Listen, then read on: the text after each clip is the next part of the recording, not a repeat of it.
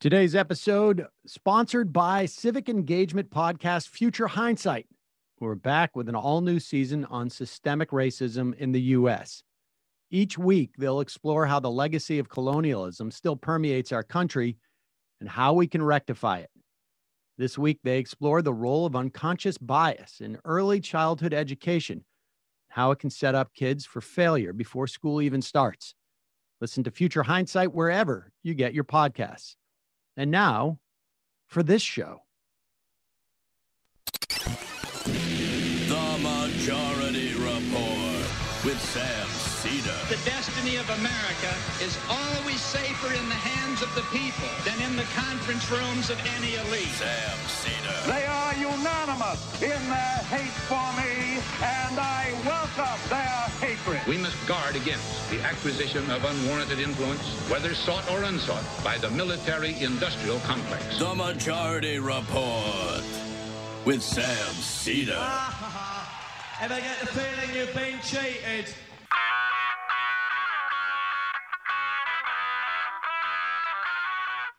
It is Tuesday, March 2nd, 2021. My name is Sam Seder. This is the five-time award-winning Majority Report. We are broadcasting live steps from the industrially ravaged Gowanus Canal in the heartland of America, downtown Brooklyn, USA. On the program today, senior national correspondent at HuffPost, author of The 10-Year War, Obamacare, and the Unfinished Crusade for Universal Health Care, Jonathan Cohn will join us. Meanwhile, as the third vaccine begins distribution, White House brokers a deal with Merck to up production. Senate Democrats in final negotiations on the COVID-19 relief bill, looking for reoccurring payments and automatic unemployment extensions. Third woman now accuses Andrew Cuomo of unwanted, creepy physical advances. Bernie Sanders plans a $15 minimum wage amendment. As COBRA subsidies and union pension support survives the Byrd test. Jim Jordan and the Republicans want the House Judiciary Committee to hold a hearing on, yes, cancel culture. The Biden administration starts Taliban negotiations. Ted Cruz's approval ratings go south after his Cancun jaunt. New Mexico Attorney General sues pharmaceutical maker Gilead over antitrust violations in production of HIV drugs. The Trump administration siphoned money to fund Operation Warp Speed, leaving hospitals desperately underfunded during COVID. And lastly, Health and Homeland Security Secretary Mayorkas says the entire immigration system is broken and that they will allow separated families to reunite in the U.S. All this and more on today's program. Welcome, ladies and gentlemen. Thanks for joining us. Joining me, as always, Emma Vigeland. Hello, Emma. Hello, Sam. How are you doing today? Well, hanging in there. Good news, I guess, on the vaccination front. We're going to see more of those Johnson & Johnson vaccinations that they're already being distributed as we speak. Unfortunately, some of the states are starting to take the good numbers a little too much to heart, and we're seeing a little bit of a plateau on the numbers across the country. This is happening across in many respects across the world. I mean, people are just getting sick of, everybody hits the wall, it feels like, at the same time. Like every couple of months, it feels like there's another wall that you hit. Yeah, and I think the winter weather is compounding that. It's making that wall even sturdier, I guess. Just I think everybody's so sick of being inside. it's understandable, but I mean, it can be alleviated by strong leadership by governors and lawmakers. I mean, it's sometimes it's when you can sort of see a little bit of light at the end of the tunnel. It's not quite a light. It's more of like just a glow a little bit, but sometimes that makes you a little bit more impatient to get out there. And I feel like that's what's happening on a mass level. But folks, still, we're nearly there. And if folks continue to follow best practices, even after you get your vaccination, to help everybody get across the line, we could have a decent summer and maybe, some type of, broadly speaking, more or less return to normalcy by fall. But we will see. In the meantime, there have been ongoing hearings on the Hill regarding the January 6th riot and attacks. A lot of news in the wake of that. Some of the far right groups are splintering, according to the New York Times, in wake of the Capitol riot. They all have a different idea of how they can be white nationalists or white supremacists or thugs or whatever. Like they all have different perspectives on that, and they all want to be heard. And so you're going to get a lot more splintering of groups. Meanwhile, John Brennan, let's play this clip of John Brennan. It is fascinating how some people are using, and well, look, we've seen this with the whole never Trumper phenomenon, as far as I'm concerned. I don't know that John Brennan could be considered a never Trumper. I mean, I think he identifies, I don't know, as a Democrat or maybe an independent. But he was the former CIA director. And before he was the CIA director, he was head of counterterrorism under Barack Obama. And before he was head of counterterrorism under Barack Obama, he was at the CIA during the torture regime of George W. Bush. And, well, let's just listen to see. You would imagine someone who has been involved in endorsing the torture regime, in setting up the drone assassination program, which killed not only an American that was supposedly targeted, but also his 16-year-old son at a later date that was supposedly a mistake. His daughter has since been killed too, a young child, American born. You would imagine this is a guy who would have a lot of things that he would be embarrassed about. But is it any of those things? No, it is not. That's why we started with Katie Benner's great new reporting about the investigation into police officer. It renders, at best hypocritical, at worst cynical and false, any notion that the Republicans care about the lives and the safety of law enforcement. Well, I must say, to Claire's point, I'm increasingly embarrassed to be a white male these days. And light of what I see of my other white males saying, but it just shows that with very few exceptions, like Mitt Romney, Liz Cheney, Adam Kinzinger, there are so few Republicans in Congress who value truth, honesty, and integrity. And so they'll continue to gaslight the country the way that Donald Trump did. And the fact that this has such security and safety implications for the American public and for the members of Congress, again, as Claire said, it is just a disgusting display of craven politics that really should have no place in the United States in 2021. It is, and I just want to point a couple things out. When you talk about gaslighting, the Cheney family gaslighted this country in a myriad ways, but one of the big ones was the Iraq War. And the entire neoconservative movement. I mean, it's just I appreciate that Lynn Cheney voted for impeachment. That was the right thing to do.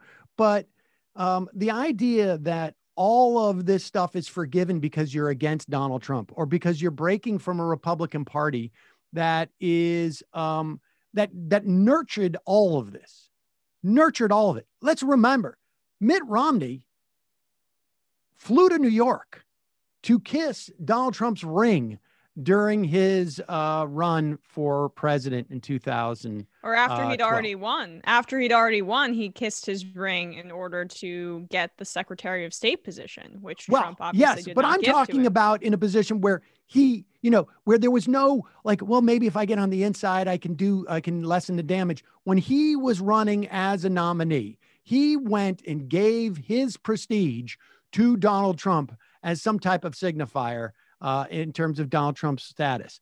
And so you have a guy here. And when we talk about gaslighting the country, also remember that John Brennan oversaw the spying on Senate staffers who were digging around trying to find information about the torture regime. Yep. So much so that Dianne Feinstein, I remember the day Dianne Feinstein had this sort of impromptu, I think it was a press conference where she said this is the most disturbing thing I've ever seen in the Senate. Well, because then they're being spied upon. They have very little regard for when our intelligence agencies were spying on American citizens with impunity and illegality. But then, of course, when the Senate and Congress is affected, yes, they're very concerned. Look at how John Brennan centers himself here. This is a lot of what you see with white centrist liberals. I mean, I guess he's a conservative, but people who want to appear like they're sensitive to race and want to appear like they're,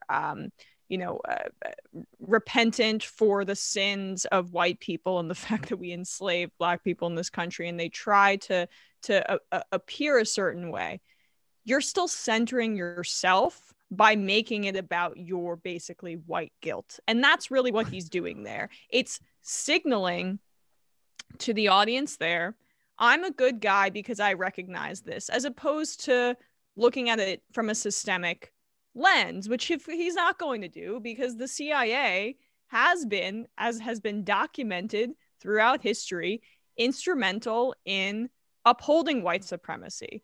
But I guess he washes it all away by centering himself and saying, look how woke I am, by making that throwaway comment, not looking at his own role in upholding white supremacy and systemic racism as a part of the institution he was instrumental in, and did all of those horrible things, as you mentioned, Sam, for years and years and years. And I think the reason why this resonates, you can go back, I don't know, I can't even remember how many days ago it was. Just a couple of days ago, we interviewed an author of the book of Identity Capitalism.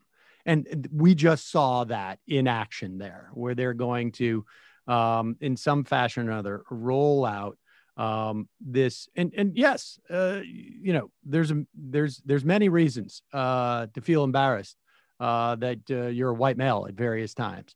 But if you have been involved in what he's been involved with, there's a lot of other things that are just I don't even think it's embarrassing, Sam. I think if your ideology and if you're trying to work for things that are correct and just, you don't need to kind of make that over the top gesture. I mean, that's just a way to essentially virtue signal, and again, make your own, personal belief that, oh, you're repentant, and oh, look at me, look, I have these woke views, making yourself the center of attention, as opposed to actually looking at the structures, which would be constructive. He's not interested in that. All right, we're going to take a quick break. When we come back, we'll be talking to the senior national correspondent of the HuffPost and the author of the 10-Year War, Obamacare, the Unfinished Crusade for Universal Healthcare, with Jonathan Cohn. Meantime, Magic Spoon is the cereal that has amazing flavors you love, but without all the bad stuff. Em and I are already smiling because I love it so much. I just finished off part of the last I had of the gingerbread, which was a specialty flavor, but that's not the point. With Magic Spoon, there's 0 grams of sugar, 13 to 14 grams of protein, only 4 net grams of carbs in each serving, and only 140 calories a serving. It's keto friendly, it's gluten free, it's grain free, it's soy free, it's low carb, and it's GMO free. And Magic Spoon will be releasing 2 amazing flavors this month for a limited time only. I have already ordered these. This is not part of the copy, but apparently you can sign up to get the VIP treatment where they text it to you. And I think you were there when I was doing that. Cookies and cream and maple waffle. And that's for the kids. Now, I mean, I'm still a cinnamon guy, although I'm yeah, gonna try I know, those but that fruity, I thought it might be too fruity for me, like, and it wasn't. It was just right. It was really, really good. I think I have a new favorite. Now, you can also build your own box with these flavors: cocoa, fruity, frosted, peanut butter, and cinnamon. And if you're listening from Canada, Magic Spoon now ships there too. Look, it's become I have become the cereal eater again, but my kids love the cereal, and it makes me feel good that I'm giving them something that isn't full of sugar and that they like it. For me, it is I have to say cinnamon, peanut butter, cocoa. Those are my my faves in order. You can go to magicspoon.com/majority report, grab the new limited edition cookies and cream maple waffle or custom bundle of cereal to try it today. Be sure to use our promo code majority report at checkout and you save $5 off your order. This offer is now good anywhere in the US or Canada, but only when you use our code at checkout. Magic Spoon is so confident in their product. It's backed with a 100% happiness guarantee. So if you don't like it for any reason, they refund your money, no questions asked. Remember, get your next delicious bowl of guilt-free cereal at magicspoon.com/majority report. Use the code majority report to save $5 off. Thank you, Magic Spoon, for sponsoring this podcast and, frankly, my breakfast almost every single day. Too often, we got to choose between quality or a fair price. Well, here's the good news when it comes to shaving. With Harry's, you don't have to choose. Harry's gives you award-winning blades at factory direct prices. And for a limited time, Harry's is offering their starter set plus a free body wash for just $3 at harrys.com/majority. I gotta say, my significant other uses that body wash and he loves it so much. The shishu flavor. So there you go. There you go. Like I'm authentic. I love it. It smells good. Yeah. Well, I mean, you should check out what he's doing though. If he's talking about it as a flavor. Did I say flavor? Yeah. I got Magic Spoon on the brain. Harry's, I've been using Harry's for years now, and it's true during COVID in particular, my shaving is down to rarely, but when I do, Harry's delivers me a close, comfortable shave, and they do so at an incredibly fair price, only $2 per refill. Harry's believes in quality so much, they bought their own factory in Germany so they could own every step of the manufacturing process. And of course, the savings get passed on to you. Their German factory is one of the few manufacturers in the world that have mastered the technology to create a Gothic arch. It's the gold standard for razor blade grinding.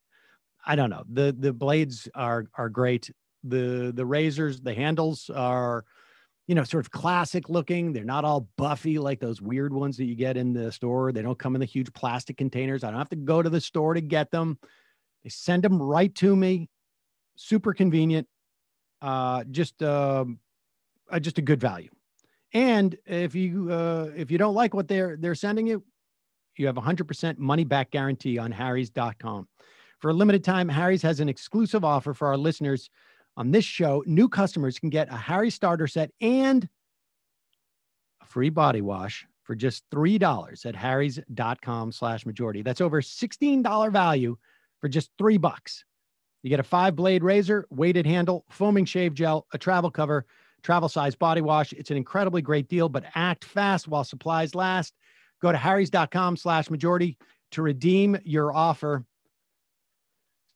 And lastly, folks, everybody's shopping online these days, obviously. It's an easy thing to do. My kid is now, that's basically, she's a little bit anxious about getting COVID, doesn't want to go into stores at the moment. Good for her, but she does all her shopping online. For both of us, and I've told this story where I taught her, when she first bought something, God, always search for the coupon code because you save $5 and just trying to give her some sense of it's not play money, even though you get most of it from your dad. But that all became super easy thanks to Honey. You no longer have to manually search for coupon codes. That's a thing of the past. Honey is a free browser extension. It scours the internet for promo codes. It applies the best one automatically and applies it to your cart. Supports over 30,000 stores online, ranging from sites that have tech and gaming products to fashion brands, even food delivery. Imagine you're shopping on one of your favorite sites. When you check out, the Honey button drops down. All you have to do is click apply coupons. Boom. You wait a few seconds. Honey drops the price if they find a working coupon. It's found over 17 million members, over $2 billion in savings. I texted Mila this morning to find out like what her last purchase was. And because she uses Honey. And I said, what was the last thing you bought? She's like, I don't know. And I'm like, well, just tell me something. She goes, I don't remember. And so I have to go back to the last thing, which was, do you remember what it was like some serum at some place, like a Aura or something like that? You explained it to me last time. But yeah, she said $15, she saved $5 off it. Yeah. And that's real money, folks. I use Honey too. I'm trying to find my last purchase, but if you don't already have Honey, you could be straight up missing on free savings. It's literally free and installs in a few seconds. And by getting it, you'll be doing yourself a solid supporting this podcast. Get Honey for free at joinhoney.com/majority. That's joinhoney.com/majority. Okay. Want to welcome to the program. We have him. Okay, great. Senior national correspondent, the HuffPost, the author of his most recent, The 10-Year War, Obamacare, and the Unfinished Crusade for Universal Healthcare. Jonathan Cohn, welcome to the program if we have you. You do. Oh, here there he is. Oh, wow. That timing worked perfectly, too. That was perfect. Jonathan, good to see you. I'm here with Emma Vigland. How you doing, Jonathan? Thank you so much for having me. Congratulations on your latest book. You're not quite at a trilogy yet, but hope springs eternal, I guess. All right, let's start with this. Now, this is basically a TikTok is obviously doesn't do it justice, but you walk through the process of how you're basically looking at how the sausage is made, and when it comes to Obamacare, the ACA. Before we get into that, I want you to set just give us a little bit of background on what happened in 1993, because so much of what happened in 2008, 9, 10, and 11, I guess, or 10 really, with the ACA was influenced by what happened in 1993. Yeah, I can I say I'm so glad you asked that, because that's such an important part of the book, and there's that's where the book really starts, and that was a very deliberate choice. The story of the ACA, right, is this long running crusade to get to universal coverage, sort of being running up against the history of failure, and the 1993 failure was cataclysmic politically and left this deep psychic scar on the Democratic Party. And just to, you remember this, but I don't know how many of your listeners do. I'm conscious of the fact that I'm older than I used to be. I guess we're all we're all older. People forget, Bill Clinton gets elected. It's like this really exciting moment for Democrats. They've basically been locked out of the White House since the 60s, except for the fluke of the Jimmy Carter election. They've been on the defensive, and here's this young, energetic president. He's like literally shook Kennedy's hand. He's the new generation, and healthcare is going to be this big thing. He gives this big speech in front of Congress. Hillary Clinton, who is goes to testify, which has really never been done this way before, and she wows all the committees because she's the one in charge of writing the bill. And it really looked like this thing was going to happen, and then it just fell apart. And what was it though? Tell people what it was, because I don't think people remember. This was, on some level, and I don't know, maybe there's a different book about this, about what that lesson taught the Clintons in that moment and how they shifted. Bill Clinton shifted his presidency, but that was an aggressive bill. That was a good bill. I wrote at the time when they were debating the Affordable Care Act that, we're going to miss the Clinton healthcare plan, because that was a better healthcare plan. It was more comprehensive, more aggressive, really would have gotten, close to truly universal coverage, really tried to get into the guts of a lot of what was wrong with the healthcare system. But they ran into a bunch of problems. And afterwards, the people who worked on it really just obsessively sat down, and I don't mean that in a bad sense, obsessively, but they said, what did we do wrong and how can we do better next time? And they kind of drew a set of lessons from that. And, some of them were substantive. So the most important lesson I think they took as a substantive lesson was the Clinton healthcare plan would have moved a lot of people who had employer coverage into something new. And the theory was it would be better. The Clinton healthcare was going to give you a better healthcare plan than what you got from your employer. I think it probably would have been. I think, you know, they really put a lot of thought into what these plans would look like. Problem was people got spooked. If you know, it doesn't matter that people thought their employer plans, they didn't like them, or they were getting too expensive, or they knew they could lose it with their job. You know, as soon as it became a real possibility to lose that plan and get something new, that they freaked out. So the conclusion was, don't do that again. Try not to disrupt if you can avoid it, and especially don't disrupt employer plans. And by the way, employers don't want to get rid of them either, and that's a whole other story. So, you know, don't do that. Relatedly, as a kind of more of a strategic approach, but also that would affect the policy, you're not going to win a war with the healthcare industry. You know, they got killed by the drug industry. They got killed by the insurance industry. And so the calculation was the only, and this, remember, it was not the first time. Harry Truman gets killed by the American Medical Association. And the only way through is to sit down with these groups and say, look, this healthcare system is unstable. It's not ideal for you either. Let's figure out a way that you can give up a little. Maybe we'll pay you a little less here. We'll pay you differently there. And then we can use that savings to kind of, some of that to sort of help people get insurance who don't have it now. So they were going to negotiate. It was not going to be an all-out war with the healthcare industry. And then there were a number of other lessons, but, you know, the two other big broad ones were stay away from big government. You know, big government scares people. It may not scare people in practice, right? Everyone likes their Medicare, but they don't like the idea of big government. They don't like the idea of big taxes and regulation. And then recognize the fact you're probably going to have to get at least some Republican buy-in at some point. So be on the lookout for a way to do that. And I really, truly think, just as a lesson in terms of how the sausage gets made, this is like, I don't want to get into a meat packing analogy here, but, you know, the whole first third of the book, I spent a lot of time on all these sort of tasks. They were very unglamorous. You know, it was wonks going to conferences, and it was these meetings in hotel rooms with interest groups. Like, all this stuff meant that when the Democrats got to 2007, 2008, they were really ready to move. And they'd already worked out the big questions among themselves, for better or worse, on what a new system was going to look like.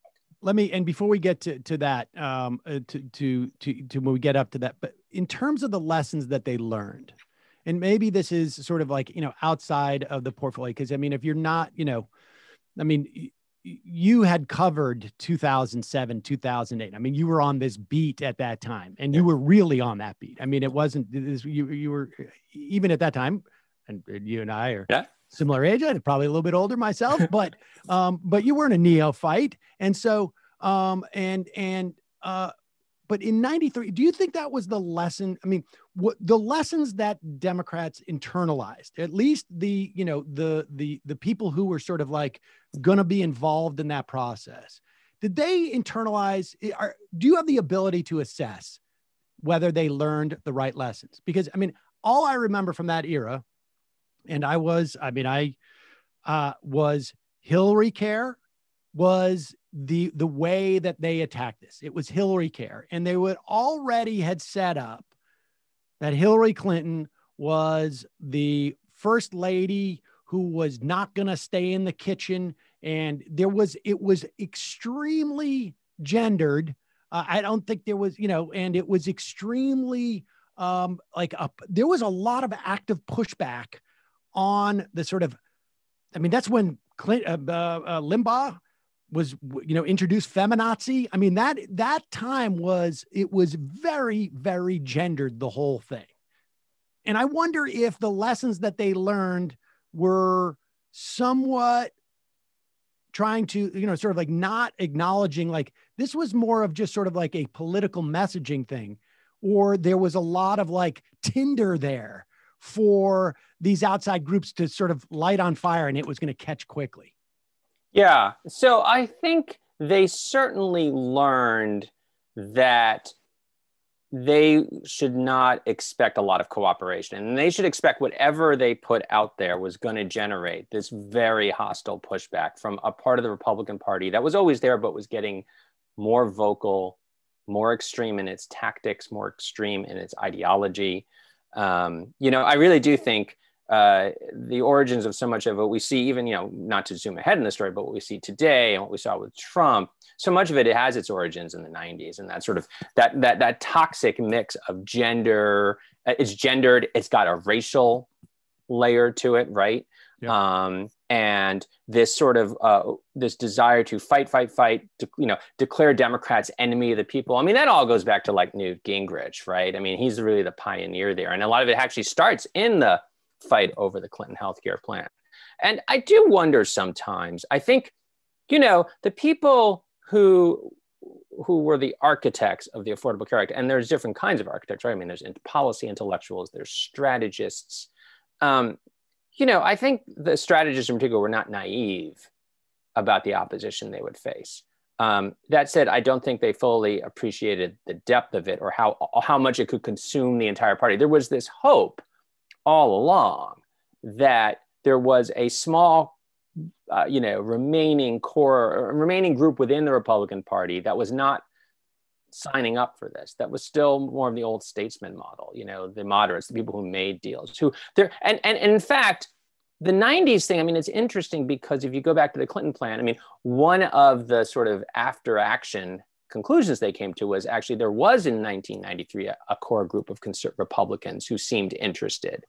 And had they reached out to them earlier, they might have come to a deal. And in fact, there's a scene in the book, it comes much later, but it's in the early 2009, and Rahm Emanuel, who's the chief of staff, and of course was, I think more than anyone in the White House, kind of carried the scars of the Clinton fight because he was political director in the Clinton White House. He's interviewing Nancy Ann Derparle, who's going to end up coming on board to run the healthcare effort. And he says to her, they were talking about what they think they got wrong in 1993, because she had actually worked in the Clinton administration also. And he says, let's pinky promise that next time around we won't fail to engage the Republicans early enough.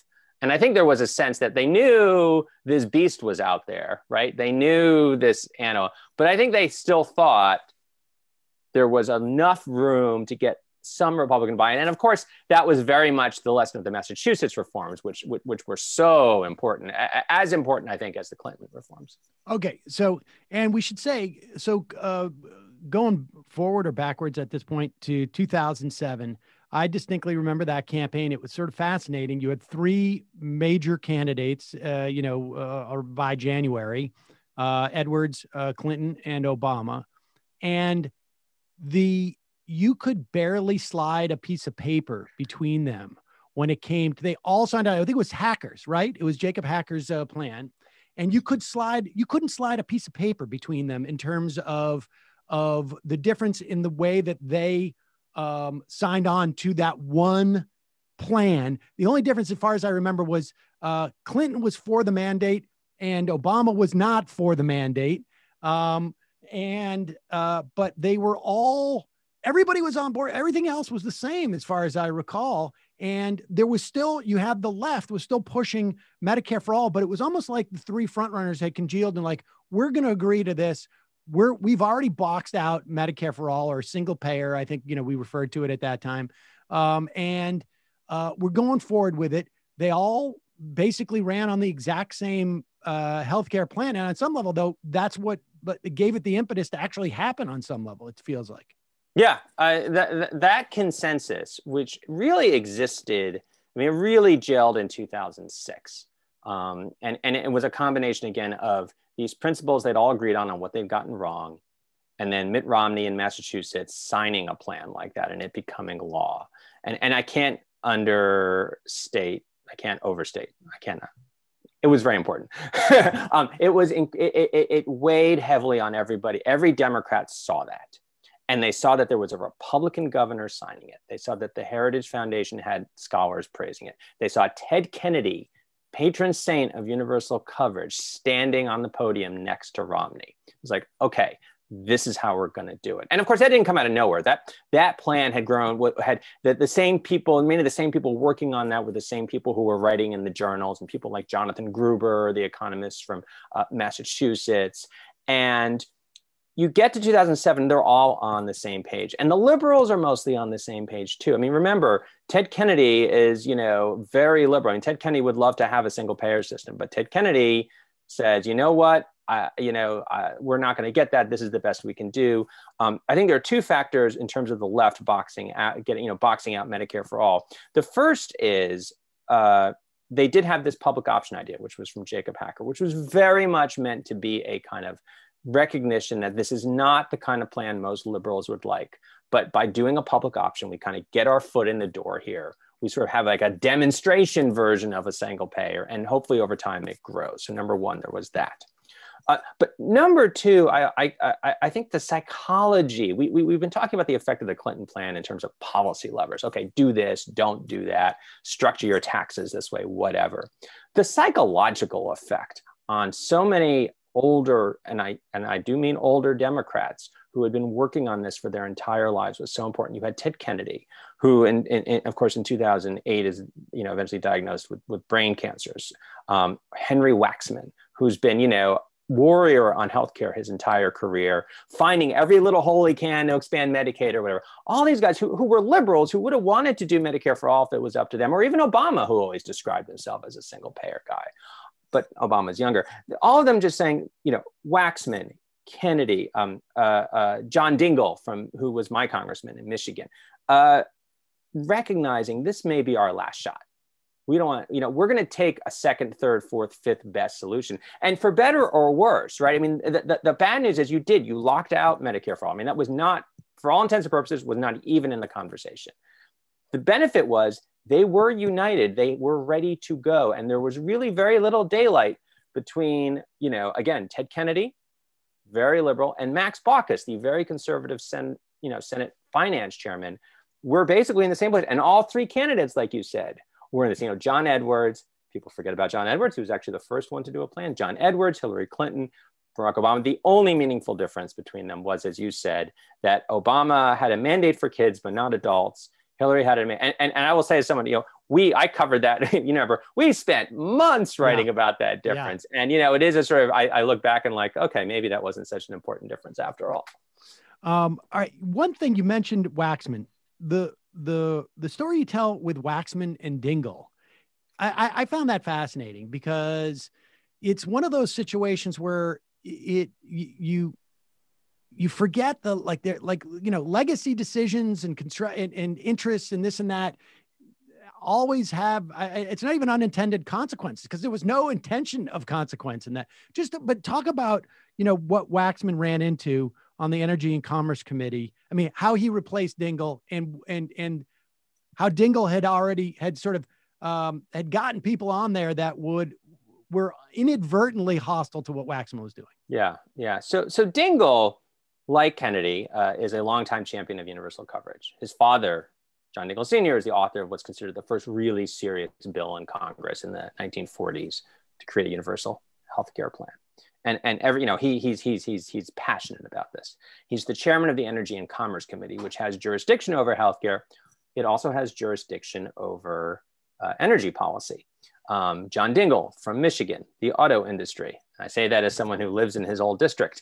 That he on climate, he had a mix. His record was mixed over the years. I think he did back some environmental measures, but certainly when it came to like emissions, he was an ally of the auto industry, fighting against people who wanted to lower emissions, and sort of put new rules on the auto industry.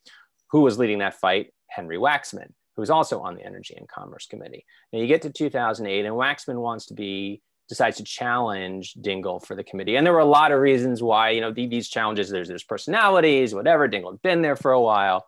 Waxman ends up winning and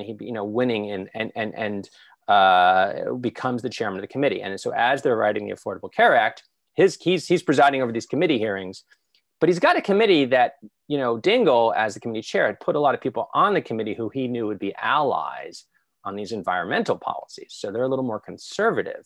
Well, these folks, now they're doing healthcare. Waxman's trying to push a more liberal version of healthcare reform. And these conservatives are pushing back. And we really see the kind of conflict come into play over what we were talking about before, which is the public option. Henry Waxman really wants a public option.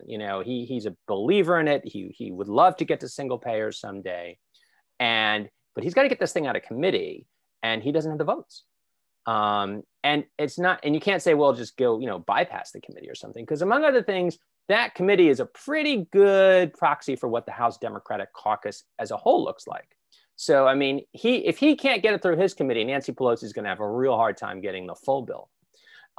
To top things up, to make things more complicated, people forget this about the early Obama administration. They say, why weren't they more ambitious about things? They were very ambitious, right? They did what was considered a big stimulus at the time. And then they didn't just do healthcare. They were trying to do climate also. They had a cap and trade bill they were trying to push through.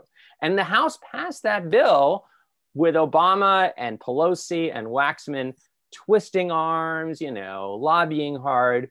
Well, here comes along healthcare now in the Energy and Commerce Committee. And suffice to say, a lot of these conservative Democrats who weren't happy about that, they're in no mood to play nice on the public option. And so basically, that forces Waxman, when he gets the bill to get his bill out of committee, he has to bargain away a lot of things. And one of them is that he does get a public option, but it's a really weak version of one. I mean, very scaled back. And that is, of course, a precursor for what's going to happen later in the process when eventually they're actually going to just drop it altogether. Okay. So, just that dynamic in and of itself, tells almost like so many lessons that come out of that. But when you say these guys were, and I feel like, when we jump over to the Senate, we start talking about Joe Lieberman, this is I think contemporaneously when I realized oh my God, I can't believe it. That these guys are making decisions on some really petty stuff in their mind, for petty reasons in my mind that have massive implications for millions of people and the trajectory of the country in many respects. So when you say okay, so the cap and trade is there. And I think that was around the time Joe Manchin famously shot the bill with a semi-automatic weapon in an advertisement in a campaign ad. I forgot about that. Yeah. And so, just to remind people. And so people are feeling is it that their donors on that committee are getting at them? Or are they just you know what? I've gone to bat for you. I mean, I always have a certain amount of donor pressure, and my tolerance to go back and make extra calls and find other donors, or my fear that they're going to come after me, is such that I'm not willing to do this for you because you've already asked too much from me. The favor's got to flow both ways. Yeah. Yeah. So is it that petty? So I'll say this. So first of all, I try to be really careful, and I tried in the book to be really careful about this also, not to sort of state what motives were people, because I can't see into people's heads. I never know. My sense, and I don't know what your sense is, and I'd be interested to hear this, but my sense, having covered politics this many years now, is that it will vary from individual to individual, and everybody's got a bunch of motives going on. So if you're, let's take a prototypical, conservative Democrat in the House in 2009, who is resisting the public option. Now, what are the possible reasons? Well, it could be they are philosophically conservative. They think big government is bad. The market is good. They think this is an intrusion. They have a more practical version of that, which is, the way the public option works, and the reason it seems like such an appealing idea, is that it pays less to the hospitals and it pays less to the drug makers. I think that's actually bad for innovation. That's bad for, it's going to cost jobs. A more parochial version of that is, that hospital in my district, that CEO just visited me. He told me he's going to lay off a bunch of people. And by the way, all his friends aren't going to give me money. And by the way, the American Hospital Association is going to spend $10 million on an ad buy in my district fighting me. Or, then there's a whole other political concerns is, well, truth be told, I think this makes a lot of sense. On the other hand, have you looked at my district lately? I'm in a Republican-leaning district. My voters have already been told that public option is like socialized medicine and they will never get their cure for cancer. I can't be seen voting for this, and I can't be seen lining up for something that Henry Waxman, oh my God, Henry Waxman or Ted Kennedy or Nancy Pelosi likes. So, or that president I have a lot of conservative white constituents, and that president who is not white backs, and I can't do that either. And you could, any mix of these, I think, and then you do get into the petty stuff. I think, again, I think we see a lot of this when we get to the Senate potentially. And again, I can't see into anybody's brain, but you sort of look at the interplay between leadership and a few senators in particular, and you do start to wonder how much of that got personal. Yeah, I mean, I think any given person has all of those elements in it. It's just a question of one person has, a little bit more green, another has a little more blue, a little more has like a red, and that's the color that comes out when they vote. All right, so let's and just to be clear, on the public option would have applied, and just so that people know when we talk about the ACA, because I think there's still, I think there's a presumption that everybody knows, but the ACA has really three major components. One is the patient protection part of the bill. It was officially the PPACA. Personally, I think that was the biggest mistake they ever made, because they delivered on the PP part. They didn't deliver on the ACA part, frankly. Like the patient protections, that's what Nancy Pelosi, that's what they ran on in 2018. Pre-existing conditions. These are all the protections that are in the bill. And then there's the patient protections, there's the exchange, which at any time only was going to affect the maximum projections were something like 20, 30 million Americans. And then the 20 or 30 million Americans who would have gotten expansion of Medicaid, presuming that you didn't have lunatics as governors in whatever it was, a dozen more states. And so for the vast majority of people in this country, it wouldn't have had really much implication, except for the public option might have, right? So it depends on which iteration you're talking about. Right. So, I mean, when Jacob Hacker, who you mentioned here for your listeners and viewers, is a, he's a professor at Yale who studies the sort of history of healthcare and got very involved in crafting policy. His original suggestion was that a public option would be a sort of government plan open to anybody. Now, by the time we get to 2007, 2008, that's already been downsized a lot. They've already sort of said, no, it's just, at least for now, it'll just be open to people buying coverage on their own through the exchanges.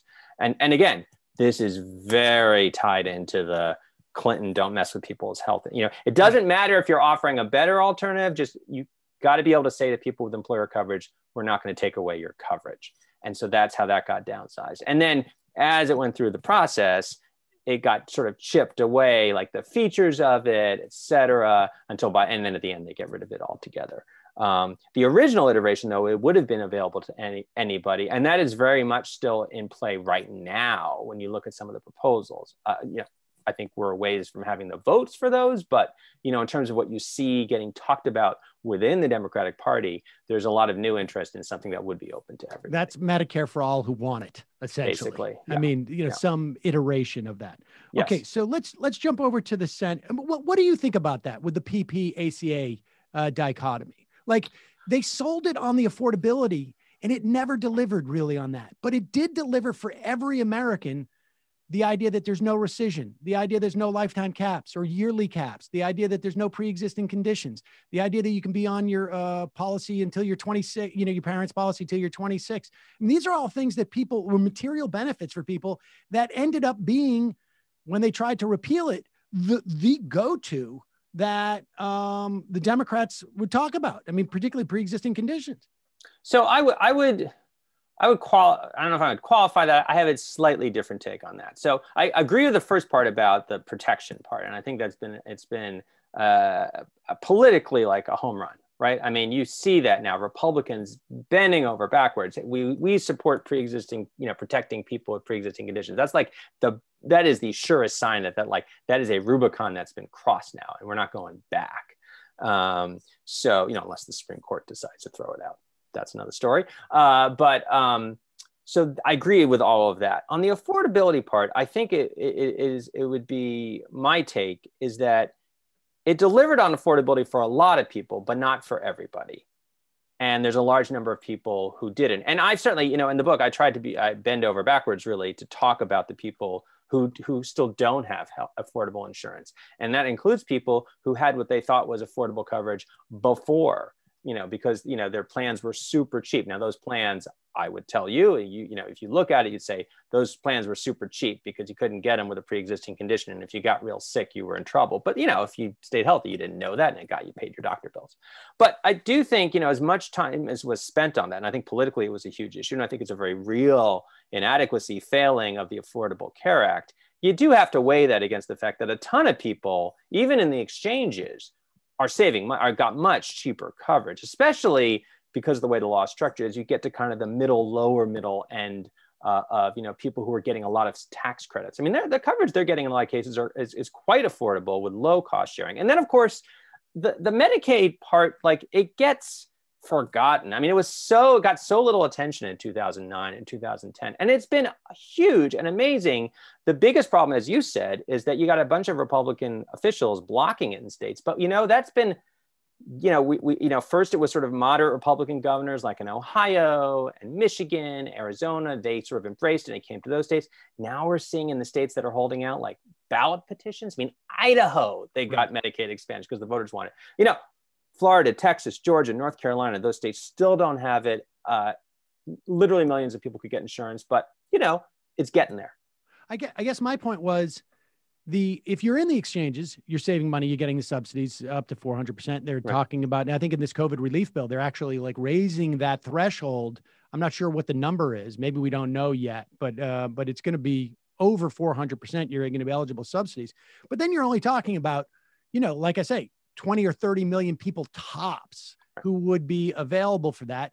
Everybody else has still got their employer-based coverage. Oh, sure. Yep. And they're like, that the affordable part didn't apply to me. But the patient protection applied to everybody, and they never sold that part. They dropped the PP from the name, and the Medicaid was completely undersold, it seems to me. And like, do you have a sense of why they did that? Just because, affordability, they knew that affordability was important, but there was never even a plan other than maybe broadly, slightly bending the curve of everybody's cost of healthcare. There was no plan to really sort of like provide a material, something that I could look at and say, it was never even contemplated that somebody on employer-based healthcare coverage would look at their bill and say like, hey, my insurance is cheaper. Like, you could say, my insurance didn't go up at the rate of increase that it did in the past 5 years, but you would never say my insurance is cheaper. And so you didn't, like, there is no way, unless you follow this stuff, to know that what they meant by affordable. Yeah. Well, so, I mean, this goes back to the original decision they made. You can't change what you don't change. If you're not going to mess with employer coverage, you're not going to take it away from people, and you can reassure them that way. But it also means you're not giving them something obvious as a benefit. There are lots of ways to deliver savings to people who had employer coverage, but they all involve changing employer coverage, which, now you're back. It's like you go back to rule number one, don't mess with employer coverage. I think that's why, to some extent, going forward, I mean, it's interesting. I think there's more interest in doing something on employer coverage now. I mean, Bernie Sanders makes this point all the time. He's very good at this. He says, people say you can't change your employer coverage. Who likes their employer coverage? So I think that conversation is shifting. That said, the reality is, if you look at the polling, we've still, I think, got a ways to go because people are scared of change. I mean, that works left, right. It's just the case. And so, yeah, I mean, they kind of got stuck. I do think the Biden administration, you look at their plans, they are trying to figure out ways that they can get help to people with employer coverage. And you're going to see some of that happen if they can get it through Congress. And there, some of it is like, we're going to work on the price of prescription drugs separately. And, if we can do this public option, I mean, they do have this one, it doesn't get a lot of attention, but one of Biden's ideas was to say, previously, one of the reasons you couldn't get a better deal if you had employer coverage was if you had an employer option, you weren't eligible for subsidies. So like, let's say your employer plan costs, so much money, and you're looking over and given your income, you could get a better deal buying insurance over here on the exchange. You couldn't get that better deal. You weren't eligible for it. Biden wants to tear that down. Now that will get complex and it will cost money and it will have effects on employer coverage. So we'll be back into that very debate, but that's one way to do it. Well, what's your sense of the public option fight going forward here? Because we have seen that the Biden administration kind of learned at least some lessons from what we saw in the Obamacare fight, right? Where they're just going to pass this $1.9 trillion stimulus through reconciliation without any Republican votes. There were 0 Republican votes on this bill in the House. And so there are going to be multiple reconciliation attempts, although that's limited. Do you sense that the Biden administration is going to fight for a public option in any way? I mean, I would imagine that it would be at least a year or two down the line after we've kind of gotten through this pandemic. What's your sense on the lessons that his Democratic Party has learned and the Biden administration specifically on dealing with Republicans on this issue? Yeah, it's hard to know. I'd say there's sort of factors pushing in either direction. So on the one hand, going through a pandemic does tend to focus the mind on healthcare, right? So, I mean, I think there's a sense that they need to do something aggressive on healthcare, even beyond what they're doing with the COVID bill, beyond what they're doing with the regulations they can change. Politically, the progressive wing of the party is louder, more organized. It's got more information at its disposal. They are going to push in that direction. And I think the Biden administration has a very good sense of that flank of the party. I think they feel, even if they wanted to stiff it, I think they would know they can't. I think as a policy lesson, I think a lot of the people working on healthcare policy who were a little dismissive of the idea of a public option in the past are now coming around to the idea as a good idea. So that all pushes in the direction of, yes, they would do it. The flip side is, number one, there's priorities, right? And there's only so many places you're going to have a knockdown fight. Are they going to put a public option above minimum wage? Are they going to put it in front of climate change, in front of infrastructure? I kind of don't think so. And now you've kind of, there's only so much bandwidth and only so much time. And well, it seems like the minimum wage fight is at least delayed, if not, I don't know. I mean, given up on in some fashion, given what the parliamentarian ruled on, but maybe, I don't know. Right. I mean, at best, right. I mean, if they're going to come back to it, it's going to have to be a whole new fight, right? Now it's going to have to be separate from the COVID bill. So, I mean, that's a month or that's 2 months. So, I think there's a question of the priorities. Biden himself is kind of interesting in that, he's never been a healthcare person. I mean, you can go back and look at his 2008 campaign. He was like one of, the Hillary Clinton, John Edwards, Barack Obama, very all in on healthcare. Biden was like, yeah, I'll do it. I mean, it's just not his thing. It's just not his passion. It hasn't been. And he was actually among the advisors, and he had plenty of company, among the advisors urging Obama in late 2008, early 2009, not to do an aggressive push on healthcare because he thought it'd be such a political quagmire, which, to be fair, it was. But, I do think just listening to him, watching him, knowing his feelings about caregiving and having dealt with, his son's experience with cancer, that does seem to have tuned him in more. I mean, I do think he seems to be thinking about healthcare more, and of course the pandemic. So I think it really is hard to know. I think a lot of it's going to be the political pressure from the progressive wing of the party. How much do they, want this? And I assume the progressive wing of the party, for them, it's going to be a calculation based in part on what else they're seeing. I mean, if Biden's all in on a Green New Deal, they'll probably cut him a lot of slack on healthcare. If he's not doing anything on the Green New Deal, then I think they're going to put more pressure on a public option. One of the things that came out in your conversation with Obama, as you did the reporting for the book, the concept, and I remember this, contemporaneously, the idea was like, look, we passed the thing, it becomes like Medicare, which wasn't Medicare day one. It took a while to evolve, but it becomes so embraced by the American public that there's no resistance to it. And then you can come in, you could do the technical fixes. And that was the plan. And that all seemed to me to be part of Barack Obama and that administration's sort of like lack of awareness of who the Republican Party had become or what the Republican Party had become at that point. And I think he's expressed, surprised. Do you think that lesson has been internalized by these people who these political people that like, look, if we're going to do something, we're going to pay a big price regardless, and you could say the same thing about the stimulus, right? Like, all right, you got to say it wasn't $1 trillion, but so what? Because they said it was $1 trillion. Like, I mean, do you think that lesson has been learned? Like, if we're going to go, it's sort of Machiavelli, right? If you're going to do the king an injury, you make sure they don't get up from it. I mean, do you think that has been internalized or no? I mean, I sort of feel like some days I think it has. I mean, this is what I think Emma was talking about earlier when she talked about the fact that they're going to reconciliation and they're not waiting for Republicans around. I mean, it certainly seems, I mean, you listen to that, you see that decision, you think, okay, these guys have figured it out.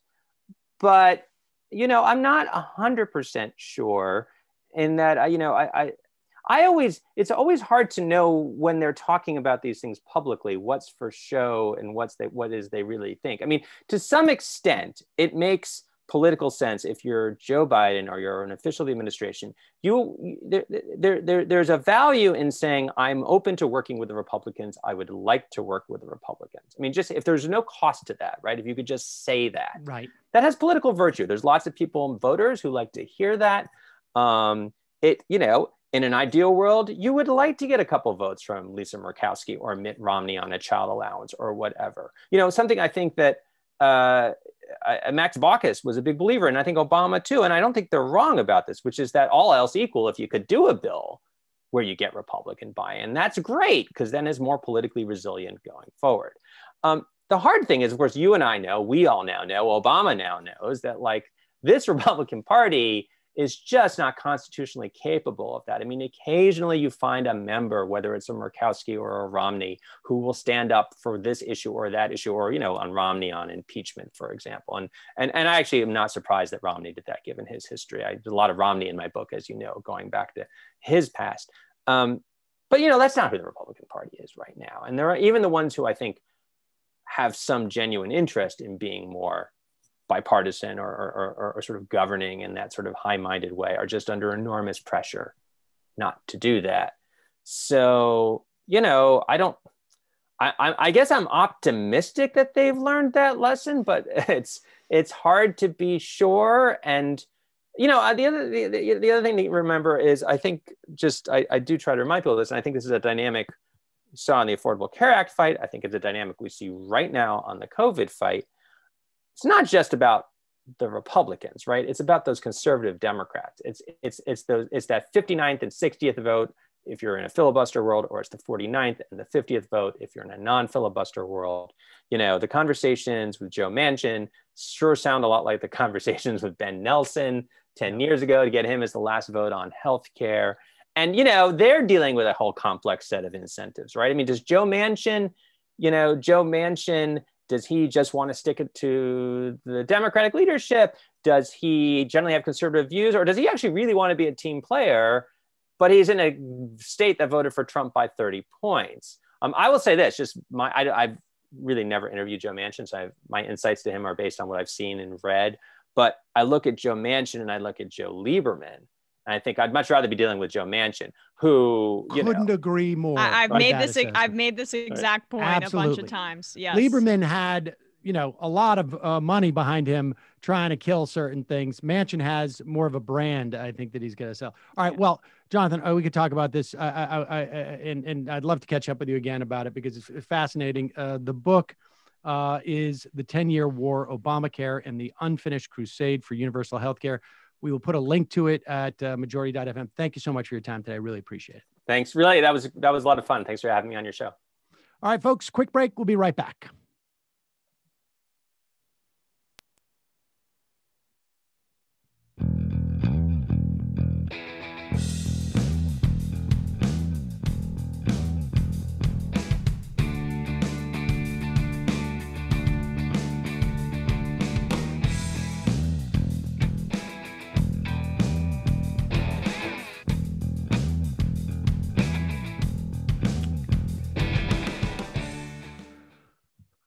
Emma, I hope you forgive me for it was like walking down memory lane with Jonathan. It was always very informative. I mean, those battles, it all came back to me, and I think it gave me hives. Just even raising the idea of Joe Lieberman, who kept it got to the point where people were saying like, well, maybe if they would call them liberals or the left flank of the Democratic Party pushed this as a head fake to Joe Lieberman, he would be against that. You know, maybe if we came out against the public option, Joe Lieberman would be like, let's do it. I mean, he was that type of guy. But we will catch up with more tomorrow. We're out of time. we will see you tomorrow. Did you call me Martha? What? No. Okay. In the chat, I said, because we had limited time, I said, gotta be quick. Gotta be quick, Martha. That's one of my favorite moments from the Trump presidency with Martha McSally. Oh, right. Yeah. Gotta be quick. No one cares. No one cares what you have to say. Quick, Martha. So, folks, we're going to head into the fun half of the program, and Nomi will be joining us. Just a reminder, this program relies on your support. You can become a member at jointhemajorityreport.com. When you do, you support the free show. You get more content in the fun half. You also get the free show free of commercials. I mean, what could be better? It's your support that makes it possible. Also, check out justcoffee.coop, fair trade coffee, tea, or chocolate. Use the coupon code MAJORITY. You get 10% off. And don't forget the AM Quickie, available at amquickie.com or wherever you get your podcasts. And today on the Nomi Key Show. Hello. Today on the Nomi Key Show, we have the one and only Ben Dixon. Yay. Very fun. It's been a while. Buddy Ben. And then later we have Joshua Kahn Russell and Lance from the Surfs. It's a very bro-y day. Very bro-y day. Very bro-y day. Start off your week. The inverse of the Majority Report. Like yin and yang. Yeah, there you go. It takes all types, folks. And so check that out. What time does that your show play, Nomi? Starts at 3 p.m. Eastern, right here on the YouTubes and on Twitch at twitch.tv /the_Nomi_Key_show. Very catchy. It's really flowing. And on the Patreon. Also, don't forget, check out the Antifada. They're doing 3 Twitch streams a week at twitch.tv/the-Antifada, as well as patreon.com/the-Antifada. And Matt, what's happening in the Matt Leckian media universe? I talked to historian Peter Limbaugh about his new book, Red Round Globe Hot Burning, about the age of the enclosure of the commons, resistance to that enclosure, and how it coincides with the Anthropocene and climate destruction. So check that interview out. It came out last week, Thursday, on the Left Reckoning YouTube channel, which you should go subscribe to. I understand that you blushed during that interview. You were so nervous. I wouldn't. Well, if that would get people to go watch the interview, then yes, I blush during the interview. You do it, man. Matt threw up. Matt threw up, actually. So everyone's got to tune in to see that. Yeah, it was like the Jordan flu game, but with my nervousness. So it's me talking to Peter Limbaugh.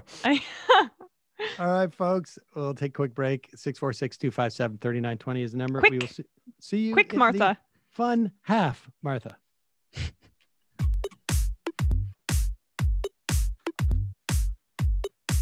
Left is best. Jamie and I may have a disagreement. Yeah, you can't just say whatever you want about people just because you're rich. I have an absolute right to mock them on YouTube. He's up there buggy whipping like he's the boss. I am not your employer. You know, I'm tired of the negativity. I'm sorry. I didn't mean to upset you. You're nervous.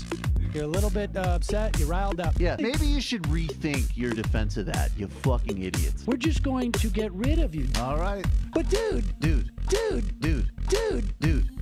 You want to smoke this joint? Yes. Do you feel like you are a dinosaur? Some good shit. Exactly. I'm happy now. It's a win-win. It's a win-win-win. Oh, hell yeah. Now listen to me. 2, 3, 4, 5 times. 847-906-501-457. 2, 38, 56, 27. 1/2. 5 eighths. 3.9 billion. Wow. He's the ultimate math nerd. Don't you see? Why don't you get a real job instead of spewing vitriol and hatred, you left-wing Limbaugh? Everybody's taking their dumb juice today. Come on, Sammy. Dance, dance, dance. Ooh.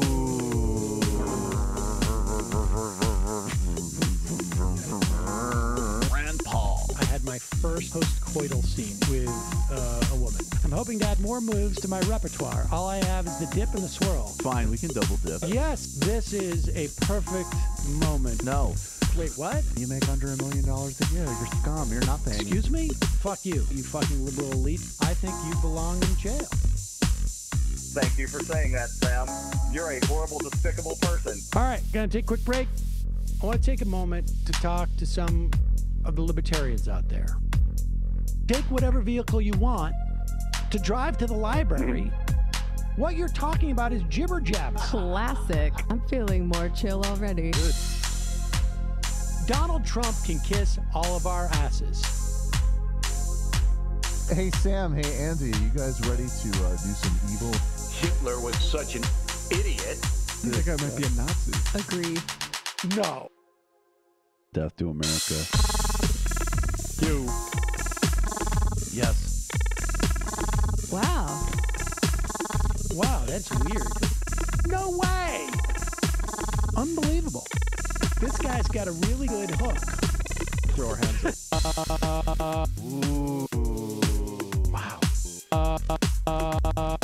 But Sam, I gotta get off. No worries. Let's. I want to just flesh this out a little bit. I mean, look, it's a free speech issue. If you don't like me, Hey, shut up. Thank you for calling into the Majority Report. Sam will be with you shortly. we are back. Hello. Hello. Nomi, how are you? I'm fabulous. You know, just living my best Living pandemic your best, life. Pandemic life. That's How are you guys doing? Just hanging on. Everybody's white knuckled. I feel white knuckled these days. Yeah, this was a Tuesday where it felt more like, whew, it's just the end of the Friday. week. I almost literally almost introduced the show today. It's like, it is Thursday, please. That's so funny. I said yesterday it was Wednesday. Yeah. So something's So starting to lose it. This report from CNN is, I mean, CNN, you put it up, will you, Brendan? The CNN is reporting that you have the White House is working. Oh gosh, the point with Chris Liza. It seems like every CNN article I click on, I'm like, damn it, I'm reading Chris Liza's article. So Murkowski is apparently looking to negotiate her support for Neera Tanden. Oh my God. And is now, I when it's phrased this way, that she seeks the White House attention on Alaskan economic concerns. Part of that is Anwar. Look, I mean, I don't mind them saying, you want some infrastructure in the next bill? Great. You got it. But while you're there, how about not making it for Neera Tanden's sake? How about making it for the sake of the $15 minimum wage? Exactly. I mean, now, again, we don't know. Is this something that the White House is doing? Or is it something that Murkowski is floating so that they come to her? I mean, so, reserve judgment. But it will be, it's possible, and it certainly would be extremely clarifying. We just spoke to Jonathan Cohn. He's like, you never know if they're saying stuff publicly, if they believe it, or they saying it for the sake of other people. If they negotiate some type of deal with Murkowski to save Neera Tanden's nomination, when they basically just walk away from the $15 minimum wage without attempting anything. And if that negotiation includes drilling, of course. Arctic National Wildlife Refuge, that's what she wants. That's one of the Neera Tanden. One of the things on her list. Here is Jen Psaki yesterday. She is the White House communications chief. White House, and this is the White House press room. She is asked about the $15 minimum wage and what the administration will and will not fight on. On the parliamentarian decision, you said that he respects that decision, but progressives don't understand this. In some respects, they're like, why not fight for this? So why is the White House not more aggressively challenging that and sending the vice president to try and potentially overrule that with the vote? Well, the decision for the vice president to vote to overrule or to take a step to overrule is not a simple decision. It would also require 50 votes. Pause it for one second. It's not Pause it for 1 second. I want to clarify something. I'm going to give her I'm going to be the most charitable I can be here. That what she's referring to is once the vice president overrules the advice of the parliamentarian. Understand, this is just an advisory. Like, what is the problem? I mean, I know a little something about Robert's rules. Parliamentarian does not have any power. The parliamentarian just gives you advice. They're a consigliere, if you will, of the Senate. And my advice is, no, this doesn't comport. If the vice president overrules, it then takes 60 votes to overrule the vice president. The only time you need 50 votes is when it's an actual vote on the bill. And by bill, I don't mean the $15 minimum wage. I mean the $1.9 trillion COVID package. Right. So when they say you need 50 votes, the implication is Kristen Sinema, Joe Manchin, anybody, any Democrat is going to vote against the entire $1.9 trillion bill. Now, they may be pissed because they got jammed, but they got jammed. But all right, let's continue. Overrule is not a simple decision. It would also require 50 votes. As you know, it's not a one-step decision.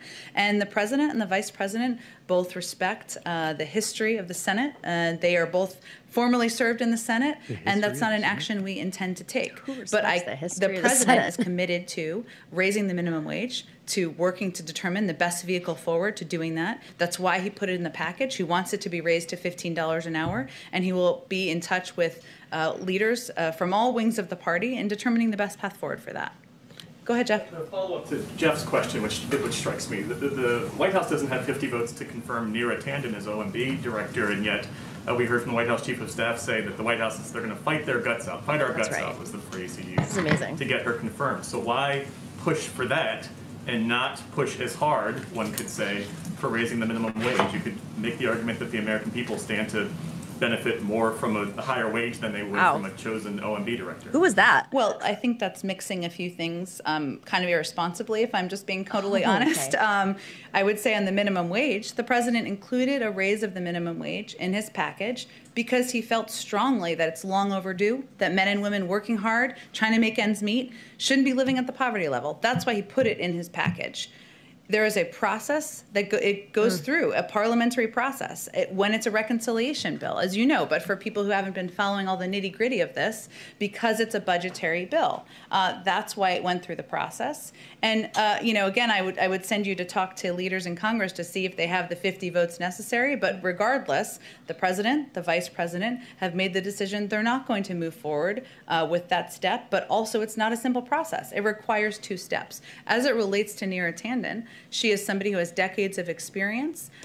She is qualified. She is prepared to lead the budget team. We don't need to hear that about that. Yeah. Well, no. I mean, so she points out the nitty gritty there. That's what they're relying on. They're relying on the process being way too complicated for people for them to fully grasp it. And by the way, that was an NBC reporter who asked that excellent question, because the contrast is clear. As we mentioned, right now, Lisa Murkowski is trying to leverage her vote for Neera Tanden to allow for certain goodies for Alaska, including, in her mind, drilling in the Arctic National Wildlife Refuge, which Biden put a halt to. If he caves on that in order to get Tanden's vote for OMB and then does nothing on the $15 minimum wage, that question, it struck a nerve with Psaki for a reason. That's why she was like, I'm basically offended by this question, because they've been fighting way harder in order to pay off the Clinton wing of the Democratic Party and give them some red meat than to actually fight on $15 minimum wage in this bill. Well, and if you want to kill something, put it through a process, make it complicated, right? That's like the oldest trick in the book. And Democrats are great at that. He'll fight tooth and nail for Neera Tanden. I mean, what's frustrating to me about this is it's not like he's the effing president and he can just pick up the phone and start hustling for those 50 votes. That's what's offensive about what she said. Anytime they want to distance something, it's because of the votes, it's because of the dynamics, it's because of parliamentary procedure. But he's on the phone making calls for Neera Tanden. I mean, it's just so blatantly obvious. I think. Well, I mean, here's the thing. Like and this is my charitable view. You nominate somebody. I wouldn't have nominated her, but you nominate somebody. So at the very least, it's important for you to pay lip service that you're going to fight for them, right? I mean, because you don't want anybody to feel like, oh, I'm not going to sign up for that. I'm going to go into a meat grinder. They're not going to fight for me. You pretend like you're going to fight for them. We'll see. We'll see about all that. But what is clear is she is definitely being purposefully obtuse about what's involved in the parliamentarian, in overruling the parliamentarian. It is not a two-step process any more than actually passing the bill is a two-step process. It is a one-step process. And if they attempt to stop it, it's on them. The burden is on the people who want to overrule the vice president. There doesn't have to be a 50-person vote. That's a vote for the entire bill, which is going to happen one way or another. So, I mean, that's a little bit disingenuous. And she was very careful not to make it sound, she said, and then you have a 50-person vote. Well, yes, that's the vote on the bill, but that's not a vote on the decision to overrule the parliamentarian. Now, I do think that, to be fair, the difference between overruling the parliamentarian is that it's it is not something that is particularly common. The idea of fighting for somebody who is nominated, that is more common. And there are risks. She doesn't get into this. There are risks associated with overruling the parliamentarian. The last time the Republicans did it, Jim Jeffords switched over, became a Democrat, or an independent, I think, but ended up caucusing with the Democrats, and from Vermont. And so there's, I don't know if Joe Manchin would do that or not. I don't know if he would threaten that he would do it and just bluff, or who knows. But there are risks. People should be aware of that. But the idea that the fact that she doesn't want to lay out exactly what's involved with this indicates that they are worried about the heat they're taking about it. 100%. Oh, go on, Sam. Well, look, this is, I mean, if I'm Kamala Harris and I'm thinking I'm going to run for president in 2024, I'm going to be pretty upset because, like, you're leaving me out to dry, because she doesn't. I don't think that she has any agency in this situation, really. No. I don't think that she has the ability to go like, Biden, I'm doing it. I mean, she could say, yeah, I mean, it doesn't excuse it, but yeah, I don't think she does have agent. But the point, Sam, though, is like, you're being generous, but I also think you're being fair. But my point would be, if Murkowski can use her vote on Neera Tanden to leverage goodies for Alaska, certainly you could sit down with Manchin and Sinema and talk to them about this process, and then maybe give them things for West Virginia and Arizona down the road in order for them to stomach overruling the parliamentarian, because they're just using the parliamentarian as a shield. No matter what happens, no matter how much the White House is, apparently they're whittling down. Jeff Stein is reporting that centrist Democrats are still trying to push for the income threshold to be pushed down, are still trying to tweak the state and local, the $350 billion, I believe, that's going to state and local to go to different infrastructure, whatever. Like, there's still a negotiation process going on. So you could use that opportunity to promise Sinema and Manchin something in order to keep that $15 minimum wage in. So it goes both ways. The problem with Joe Manchin, unlike Murkowski, is that Manchin and Sinema, it's going to look so severely bad for them to vote against the $1.9 trillion package and bring pork back to their states. I mean, it's going to look bad for Murkowski too. I just don't think, I think it's something that's going to be in the ads over and over. They're already targeting them in their states for not being responsive with that new PAC that's Corbyn Trent's PAC attacking them. I just don't think it's going to be a good look. I think they're stuck. They're going to have to vote for the package. And so Biden's trying to find a way through back doors to block the $15 minimum wage. That's my theory. I don't think it's coming from Murkowski. I think it's a Biden administration thing, and they're working with Murkowski. My understanding is that Bernie Sanders now has is going to pull in committee the $15 from the bill. Right. Which means that there will be no sort of showdown, if you will, between the parliamentarian about it, right? The parliamentarian will not have it. They got an advisory opinion, and then they would get another advisory opinion if it actually showed up in the bill. And he is going to then offer an amendment for the $15 minimum wage. Now, What do you think about that? Because it's going to force the vote, basically. Well, it's forced the vote, but also seems to be like, to what end? Like, right. I mean, if you're going to, like, because Manchin and Sinema, at the very least, I think it would vote against that amendment. That's all well and good. They're going to have to take that vote. And to what end? Like, how do you leverage it from there? Like, it seems to me to be like, I mean, I would rather Bernie leave it in and force the pressure up to the administration, because you're going to have ongoing, like, the damage that is done to the administration is not going to be so severe that they aren't going to get anything other than, like, you know, that it's actually going to accrue to the benefit of progressives. Because it's like, look, you're going to take the hit for this. So the next time you try something like this, you're going to take another hit, you know, from progressives. So unless they blame progressives. I don't know. I don't see it going that way. I think that they're going to say you're holding up this stimulus package because you're fixed on this parliamentarian issue and the $15 minimum wage. Well, that's my theory. Do that, but the $15 minimum wage is I mean, it's possible. I mean, that's possible, you're thinking. But then why are you going to make Manchin and Sinema vote against that? Because what are you going to get out of them after this? Nothing. I think it kills it. I mean, I'm kind of with you, Sam. I think keeping it in the bill up until the 11th hour would allow for there still to be a conversation like the one that we're having about how to leverage those votes, or how to potentially, you know, get the Biden administration to, they say they're not going to overrule the parliamentarian or whatever, but taking it out, I guess it's more performative than anything. Next time we get a bite at $15 minimum wage, it's going to have to be through reconciliation anyway. Yeah.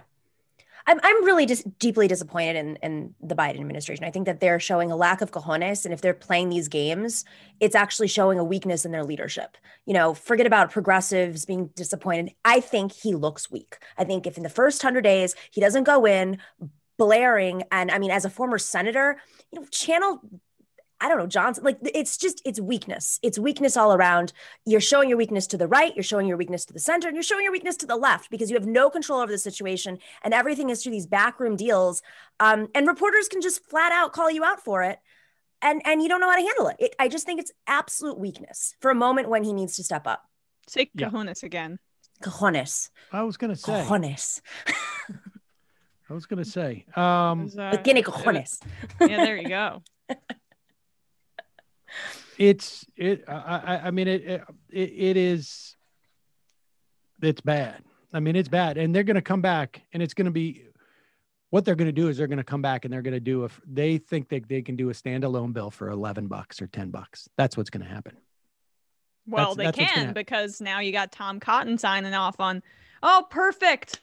Let's put this to bed. No one's going to get a living wage, and then we won't address this for another 25 years. My donors will be thrilled. It is just bizarre to me. Like, as a political matter, like $11 is not going to cut it.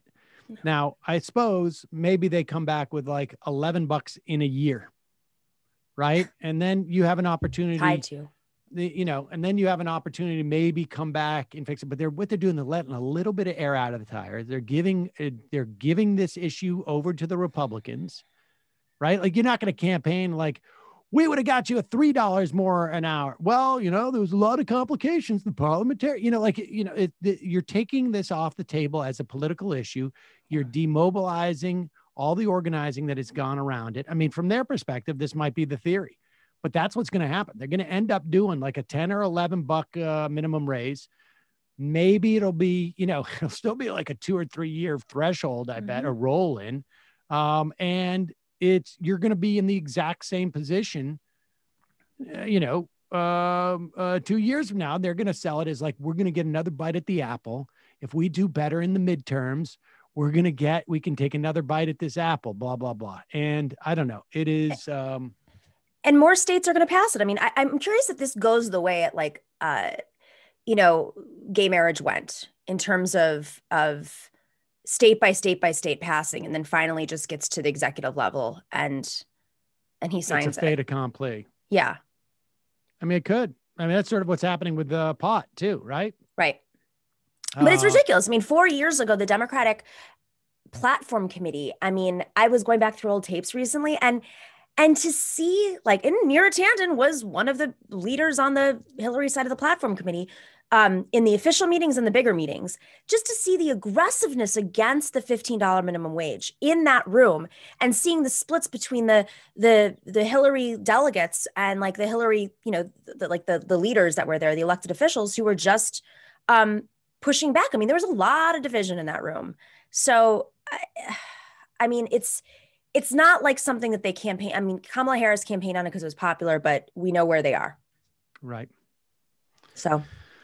Let's go to the phones. Calling from a 406 area code. Who's this? Where are you calling from? Hi, Sam. This is BJ from Montana. BJ from Montana. What's on your mind? I actually had a couple things. You can stop me when you want. I guess my main one that I was going to ask you about was, I'm actually legitimately scared about like Marjorie Taylor Greene and that whole faction of the right taking over the Republican Party. I also think someone should probably go and hang a giant portrait of a tantric sex guru outside her office, but that's beside the point. That's pretty good. Yeah. That's who she had that affair with. Sam. All right. Yeah. Yes. I don't know if everyone's super aware of like just how much the intelligence agency, or I guess people that used to work in intelligence agencies, have to do with QAnon. And I know you've talked about it a little bit, but I saw a Twitter thread from a person named Dave Troy who shared just dozens of names of people from the NSA, CIA, who all seem to have some sort of, problem. They kind of went maybe a little too crazy during their jobs. They got fired. Now they're mad at the CIA and NSA, and for some reason they're just all over all the QAnon podcasts, just lighting it up with all their nonsense. And that's crazy. That's scary to me. I know CIA bad, NSA bad, but like, yeah, I was going to suggest maybe they haven't really QAnon stuff. What's that? Say again, Matt.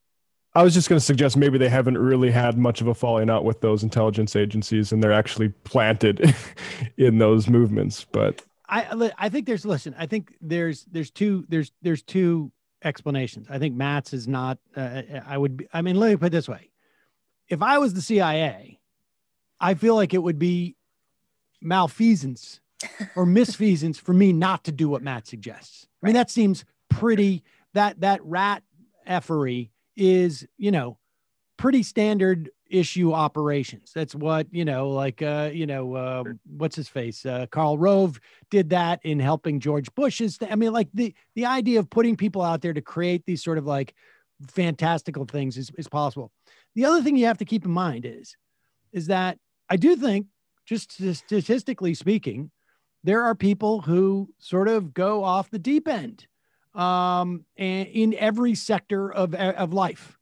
And, there are guests that I used to have. There were people who I was sort of friendly with who've gone off the deep end in this way, not CIA, but I'm saying like, there's no reason why you shouldn't have some of those people in the CIA. And the difference in today is, as opposed to, let's say 20 years ago, is that I could set up a microphone, I could have a podcast, and that person who, otherwise we wouldn't hear from is now like right there. And certainly, the algorithms are such that this person's going to travel wide. So the phenomena looks more real on some level than it is. But, so I don't know. I think it's probably both those things, but, and they probably instigate it too. I mean, there's always, anytime this kind of thing happens, it's like the former CIA person or the current CIA, or whatever you want to call the operative, instigates something, and then the other people latch on and feel empowered to start their own show. And so it's a copycat syndrome or whatever they plan to do, like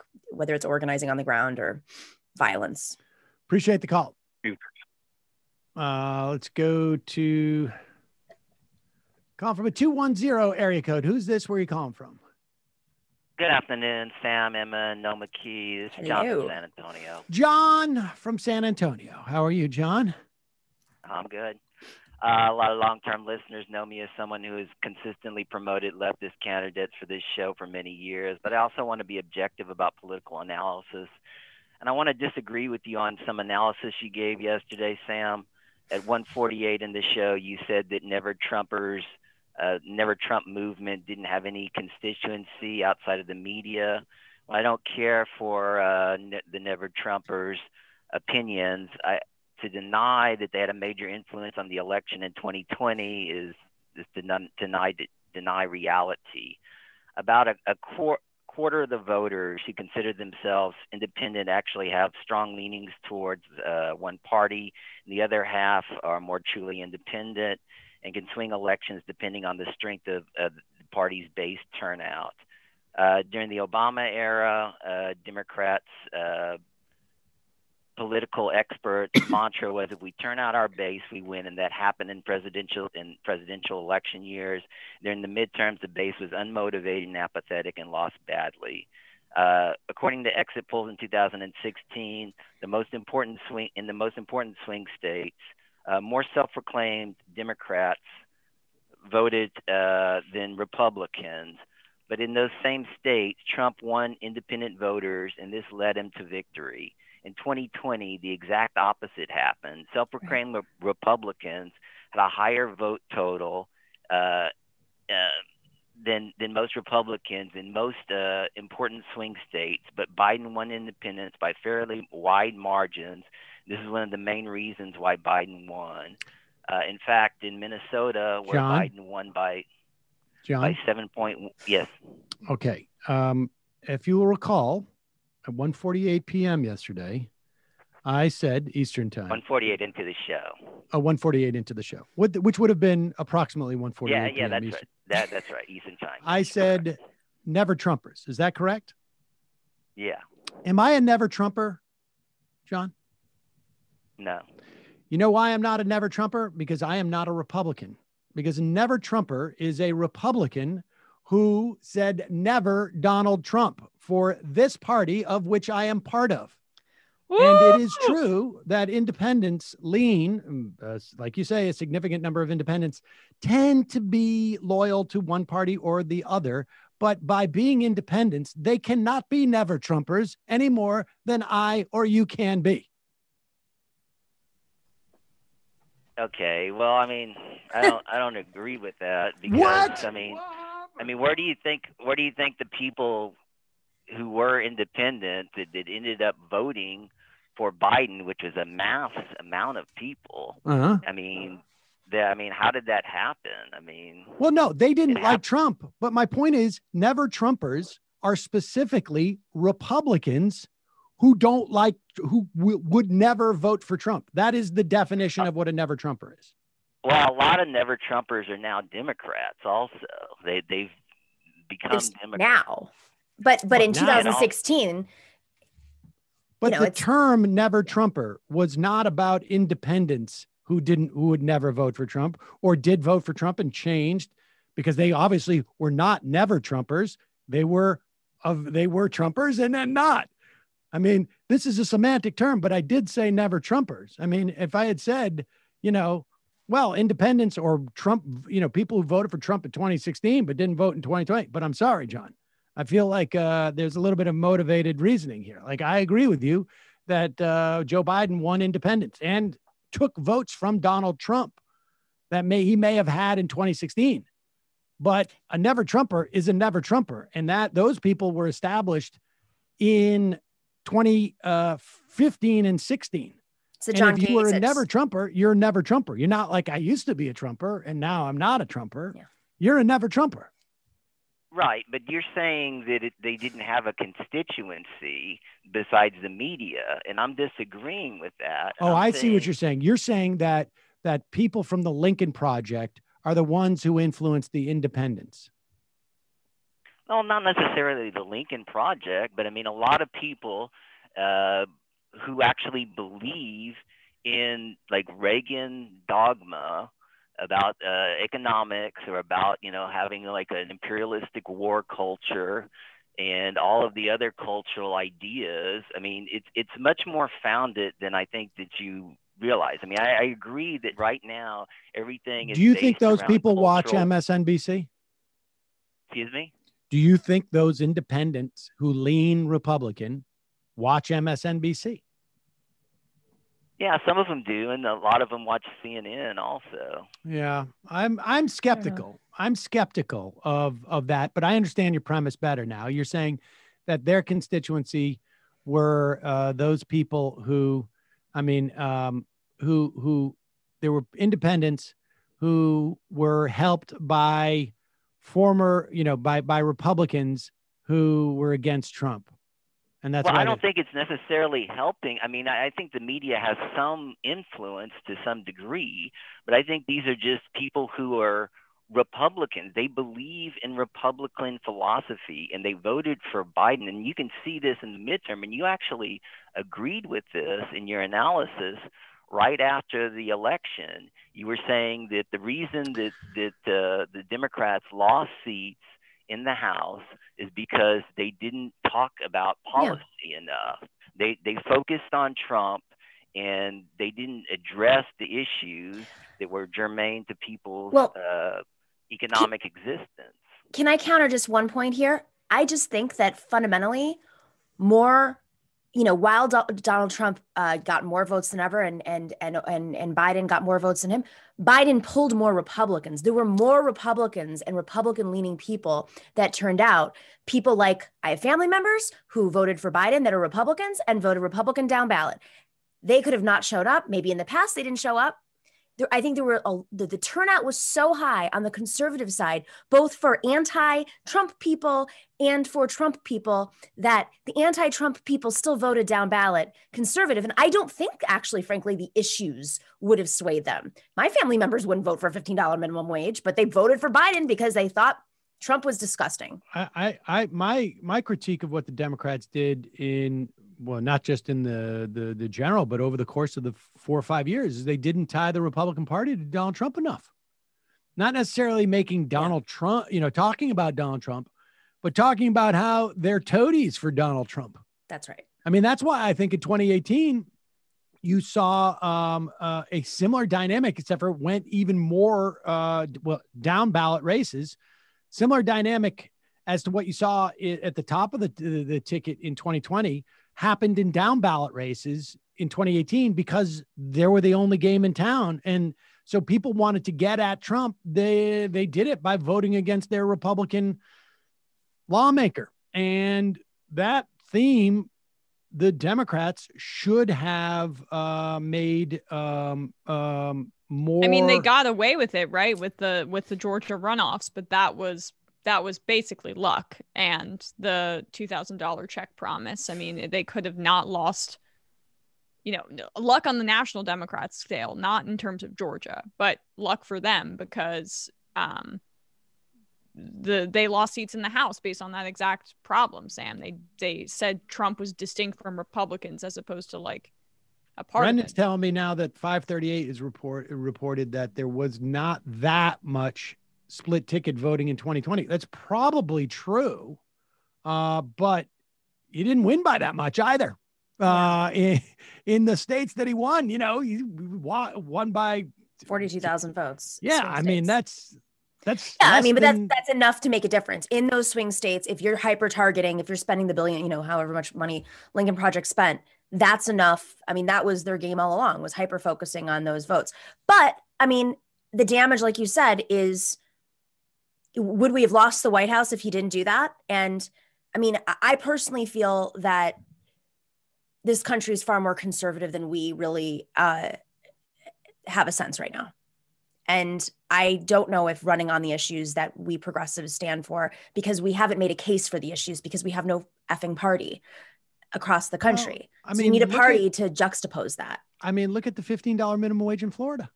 Well, yes. I mean, there's some issues, but I'm saying, like, I know Medicare for all is popular, but there's such a branding attached to the issues that we fight for that is associated with radical progressivism that when you go out into, even communities in Florida, Arizona, Virginia, West Virginia, whatever, there's no Democratic Party to make the case for it. So they hear it's radical, some of these issues, not all of them. them. And the figureheads of the Democratic Party are so immensely unpopular. I mean, outside Biden was just such a, you know, a warm blanket of a figure that, and like kind of unoffensive in so many ways for a lot of people, that when everyone was in this really scary time, they reverted back to him. But like Pelosi, the national figures in terms of the Democratic Party are unable to make their case because people find them so repugnant.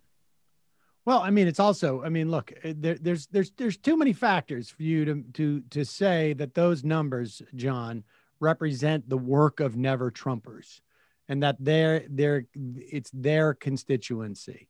But well, I mean, they also won Republicans. Like if you go state by state, they won more Republican. They flipped more people who actually still self-identify as Republican. I mean, +6 in Arizona, +3 in Wisconsin, +3 in Michigan. Even states where Trump won, they flipped more voters That's what I'm saying. to Biden than Trump flipped. They're still Republicans. They're not anti-Republican. They're just never Trumpers.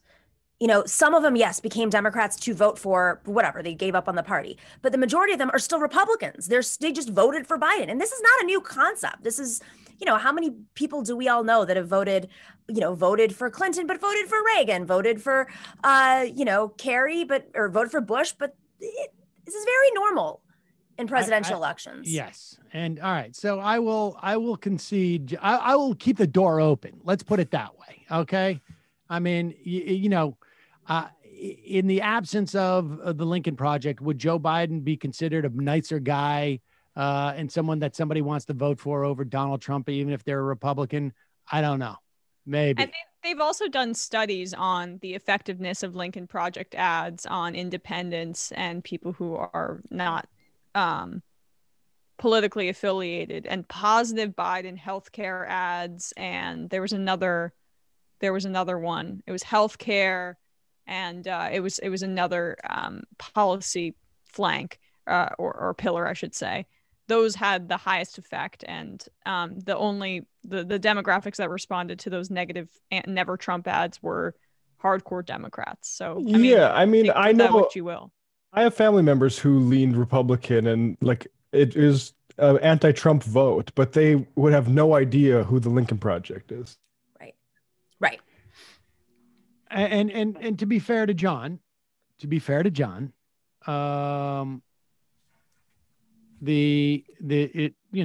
part of the reason why they may have disliked Trump was because there were never Trumpers out there. But that's not the same as a constituency. But maybe, John, maybe. All right. You just came a little bit too hard to be. Well, I'm not trying to promote them. That's what I opened with. I'm just trying to say that. No, I know you want to be fair in your analysis, and I'm just telling you that I think that I wish it wasn't that way. I mean, I wish it was all progressive. If you're going to say constituency, you need to show me a little more causation as opposed to correlation. But I appreciate the call, John, that you made today at almost 1:48.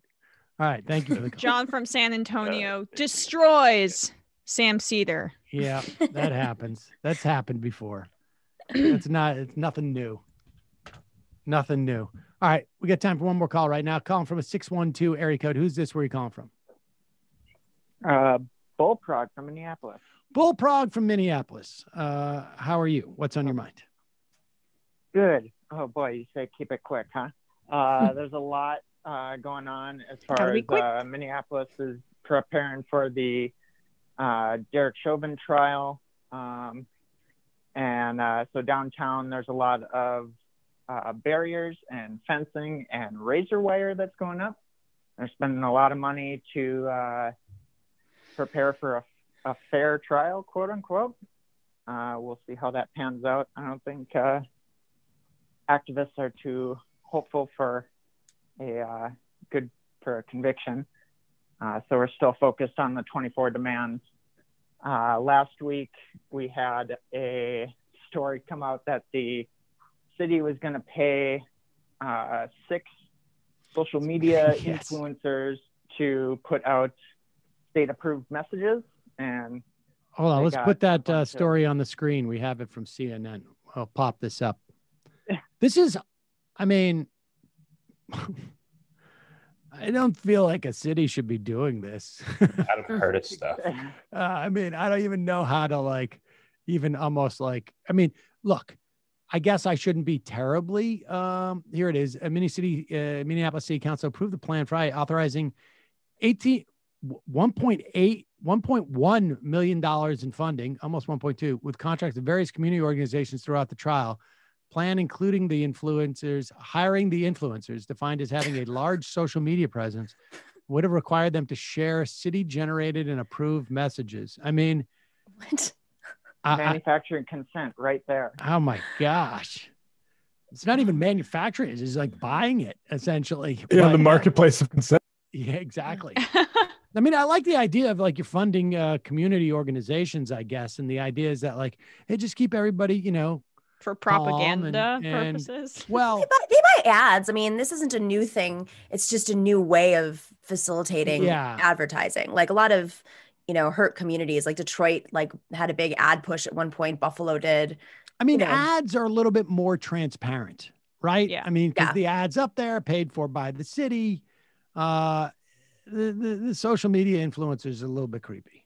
Well, yeah, I mean, but the when you're on Instagram, they're already doing all this kind of stuff too, right? Where they're without a doubt. I just don't want the city using taxpayer dollars in that way. I mean, you got to be more transparent about it. I know, but maybe if Andrew Yang becomes mayor, we're gonna have TikTok houses. That was on his website, and then all these New York TikTokers are gonna be putting out pro NYPD. Yeah, they'll be like, we're taking the train to the Bronx to go to our TikTok house. Yeah. And the cops will be there and they will be respectful. They'll be respectful. Yeah. That's what the influencers are going to say. Mm-hmm.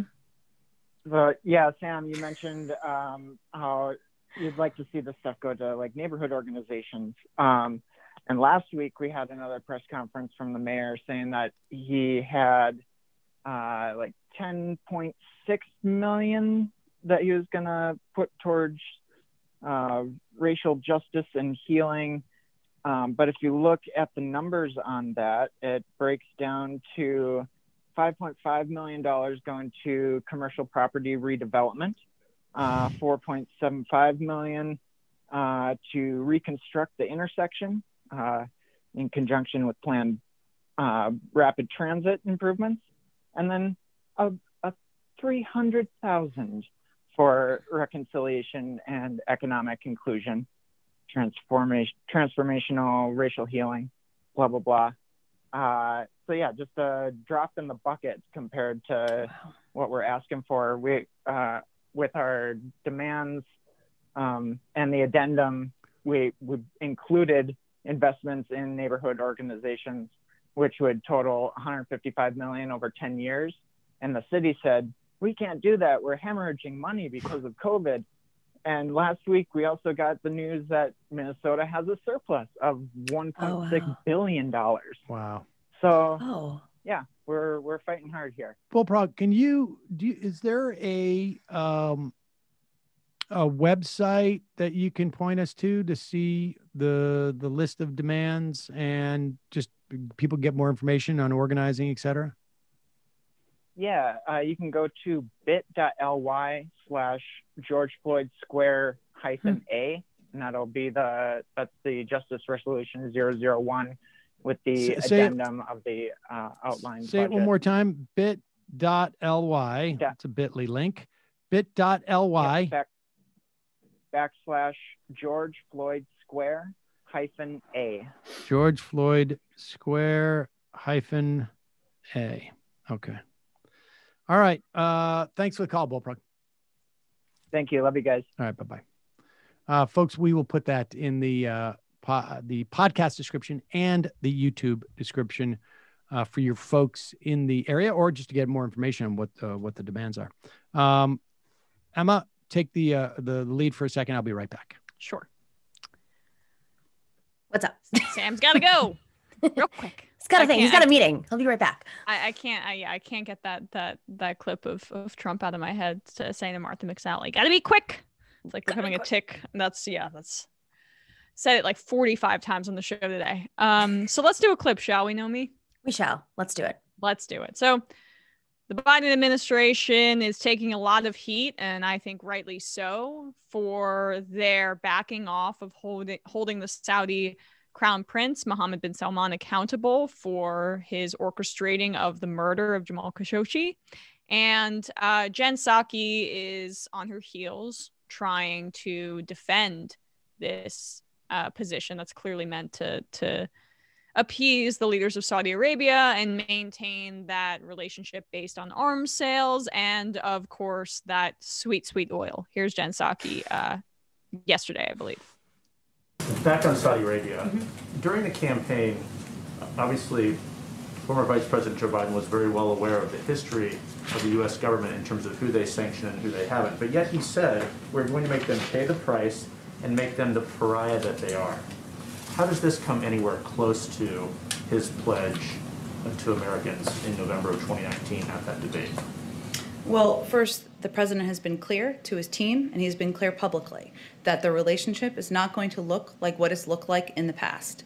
And even before the release of the report on Friday, we had taken actions as an administration to make that clear through diplomatic conversations to our partners and allies in the region and through our actions. And that includes a change in how we are communicating with the Saudis, counterpart to counterpart, going back to that appropriate line of communication. It includes not holding back and raising concerns about human rights abuses. We did see last month that Saudi Arabia did release 2 dual national prisoners and women's rights activists. It includes pulling back from our support from the war in Yemen. But it's important to also note that there are areas where we have an important relationship with Saudi Arabia. Intelligence sharing, also helping defend against the threats and the rocket attacks that they are getting, getting from bad actors right at their doorstep. And global diplomacy requires holding countries accountable when needed, but also acting in the national interest of the United States. And that's exactly what the president's trying to do.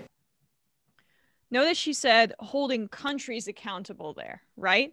Notice she also said pulling back in our support for the war on Yemen. So when she mentions that the United States is still going to be providing support for rocket attacks along the Saudi border, what that means is we are still sort of supporting the war in Yemen. Supporting the war in Yemen. And notice also how, I may have said this out loud already, but I want to reiterate the point. Holding countries accountable. So not holding an individual accountable, not sanctioning MBS for the fact that he hired a gang of his buddies basically to murder and dismember a United States resident, a columnist for the Washington Post, not holding him accountable at all. And then this, liberals, be real here. If Trump had done this, you know that every network would be criticizing him to the nines every single day. And they should. And we should be doing the same for Joe Biden, especially because he said his stance on foreign policy in Saudi Arabia would be markedly different, and it's just not. And that he'd hold them accountable. Mm-hmm. I mean, not just this. I mean, journalists should be speaking out. I mean, this is such an egregious example of our... I mean, that's what I'm finding with all these decisions in the last month is Biden is revealing himself without the cover of a Republican Senate, which, I'm still not convinced he wanted to win in Georgia. Without the cover of a Republican Senate, he's revealing himself in every single way. And also as in a moment of crisis, people are just more conscious of these these decisions that used to happen behind closed doors were too complicated for folks to really wrap their heads around. But this was such an egregious situation. A disgusting example of how we are completely beholden to certain foreign interests. And then match that with, say, the Neotana nomination. I think that this is just a blatant example of how the Biden administration is not understanding, all eyes are open now. It's not just the progressives. It's Democrats. It's the world. It's journalists. I don't know. I don't know what to say at this point. Well, luckily, look, you mentioned journalists speaking out. Of course, they should do that more. And, our frustration with the media knows it was against one of their own. It was a Washington Post reporter. The Washington Post did write an op-ed about this, right? I believe their opinion. Oh, here we go. Uh-oh. Oh. What happened? I believe that they did speak out against that. So like, that's one of their own, right? But all media organizations should be speaking out against this. And let's be real, we have seen a more conciliatory attitude by the media towards Joe Biden, because he's brought things back to status quo. And the best he's doing is hold the line. And although, yes, that's the point, though. Like, the lines change. You can't go back to Obama post-Trump. You can't. You might have been able to get away with that. You did get away with that before Trump, but now it's like the trenches, we're gushing with blood. Everybody sees what's going on. And I mean, listen, like, Jeff Bezos should speak out. It's his paper. Yeah. And look, and I said, look, the $1.9 trillion stimulus is a very good bill. Let's be real. And they did learn a lesson in that area.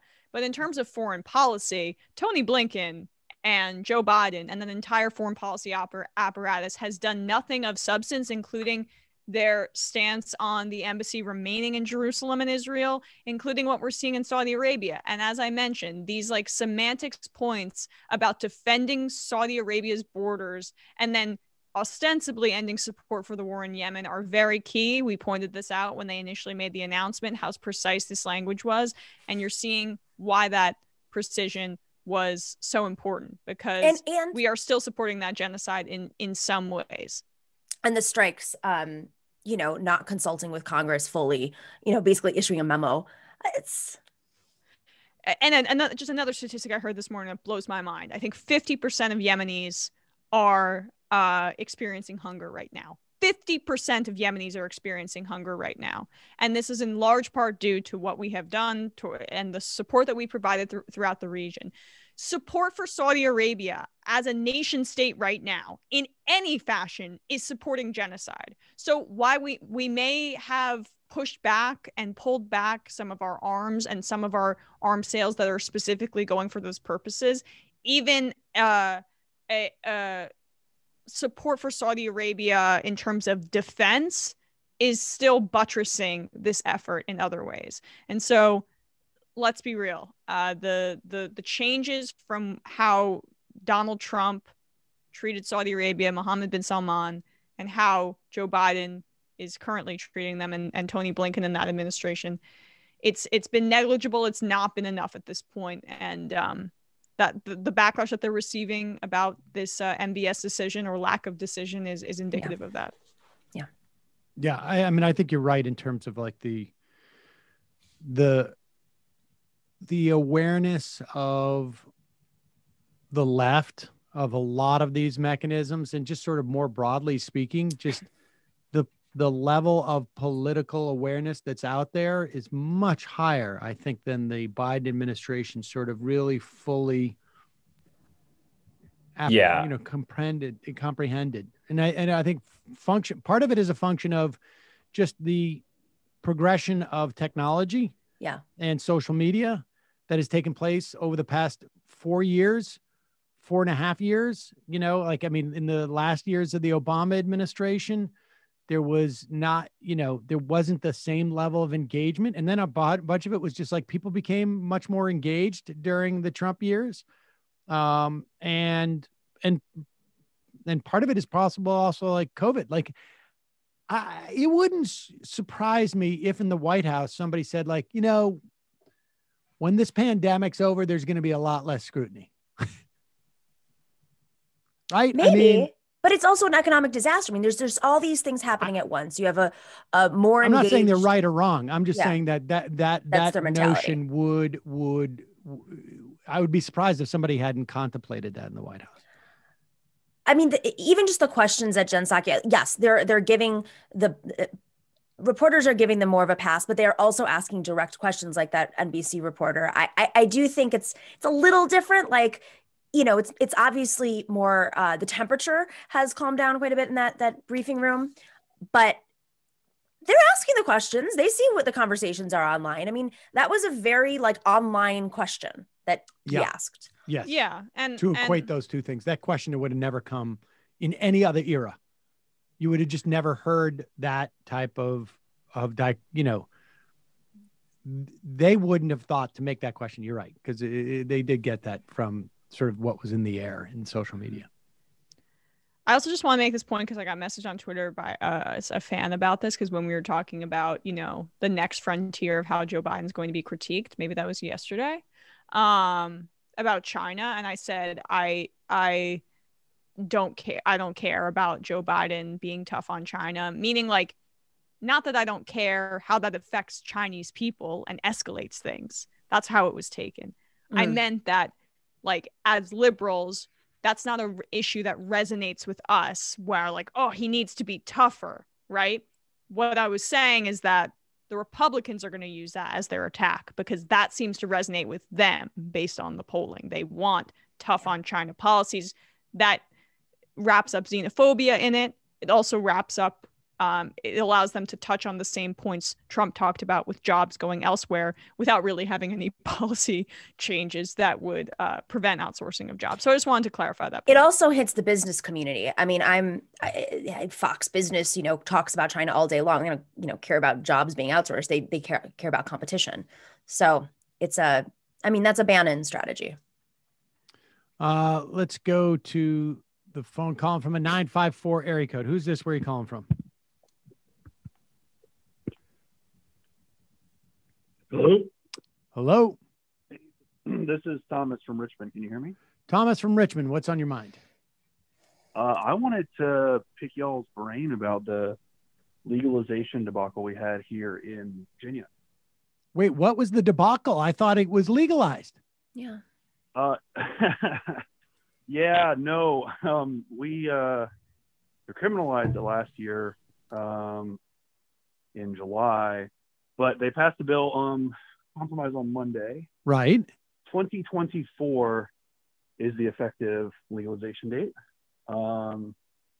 It's kind of a poison pill. It recriminalizes some criminal justice reforms that had been done over the summer. I did not realize that. Yeah. So the Black community here has been pretty upset about it. A lot of my coworkers are feeling pretty betrayed. The General Assembly had banned police officers from using, your car smells like marijuana thing, like 6 months ago. Yeah. And this legalization bill essentially reinserts that to give the police jurisdiction to pull people over for the smell of marijuana, which even under the present decriminalization regime with a civil penalty that we have right now, is still being enforced at a 70 to 30 rate. 70% of the people pulled over and given civil penalties under the current regime are Black, even though, the population's like 80% white, 20% Black in the state. So there's a couple other things. I mean, it's important to note that 8 of our progressive Democrat members of the General Assembly refused to take a vote at all on the legalization bill. One of the Democratic candidates for Governor, Jennifer McClellan, basically said this is not a legalization bill and sort of totally washed her hands of it. And then another Democrat from Newport News said this was a total betrayal and a selling out of the justice movement to the business class. The bill also doesn't deal with any of the provisions for the social justice impact of the licensing of businesses for the next year. It has to be reapproved next year by the General Assembly. So it's kind of a total mess, even though a lot of Democrats are trying to take an end run and say there's also some rumors, and these are rumors, I want to be clear, that Northam, our governor, and Terry McAuliffe, who's the Clinton hack who's running for governor again, did some backroom deals to convince a bunch of the conservative Democrats in our assembly to put these poison pills in the legislation, because essentially all the other candidates that are running for governor and lieutenant governor and attorney general are all members of the General Assembly. And quite a few of them are pro-worker and have pretty good platforms, insofar as you can be a good Democrat in Virginia. So if I understand, and this is a rumor, you should say, that the speculation is they made a deal that would force the progressives running against McAuliffe to take a vote for a bill that was sort of a damned if you do, damned if you don't type of bill. Yeah, and they didn't, to be clear. 8 of the Democrats in the, I wouldn't call them all progressives. It's also just people who are in like the Congressional Black Caucus, who tend to be pretty awesome. Like their legislative recommendations are almost, you know, line for line what people in our broader social democratic movement would want.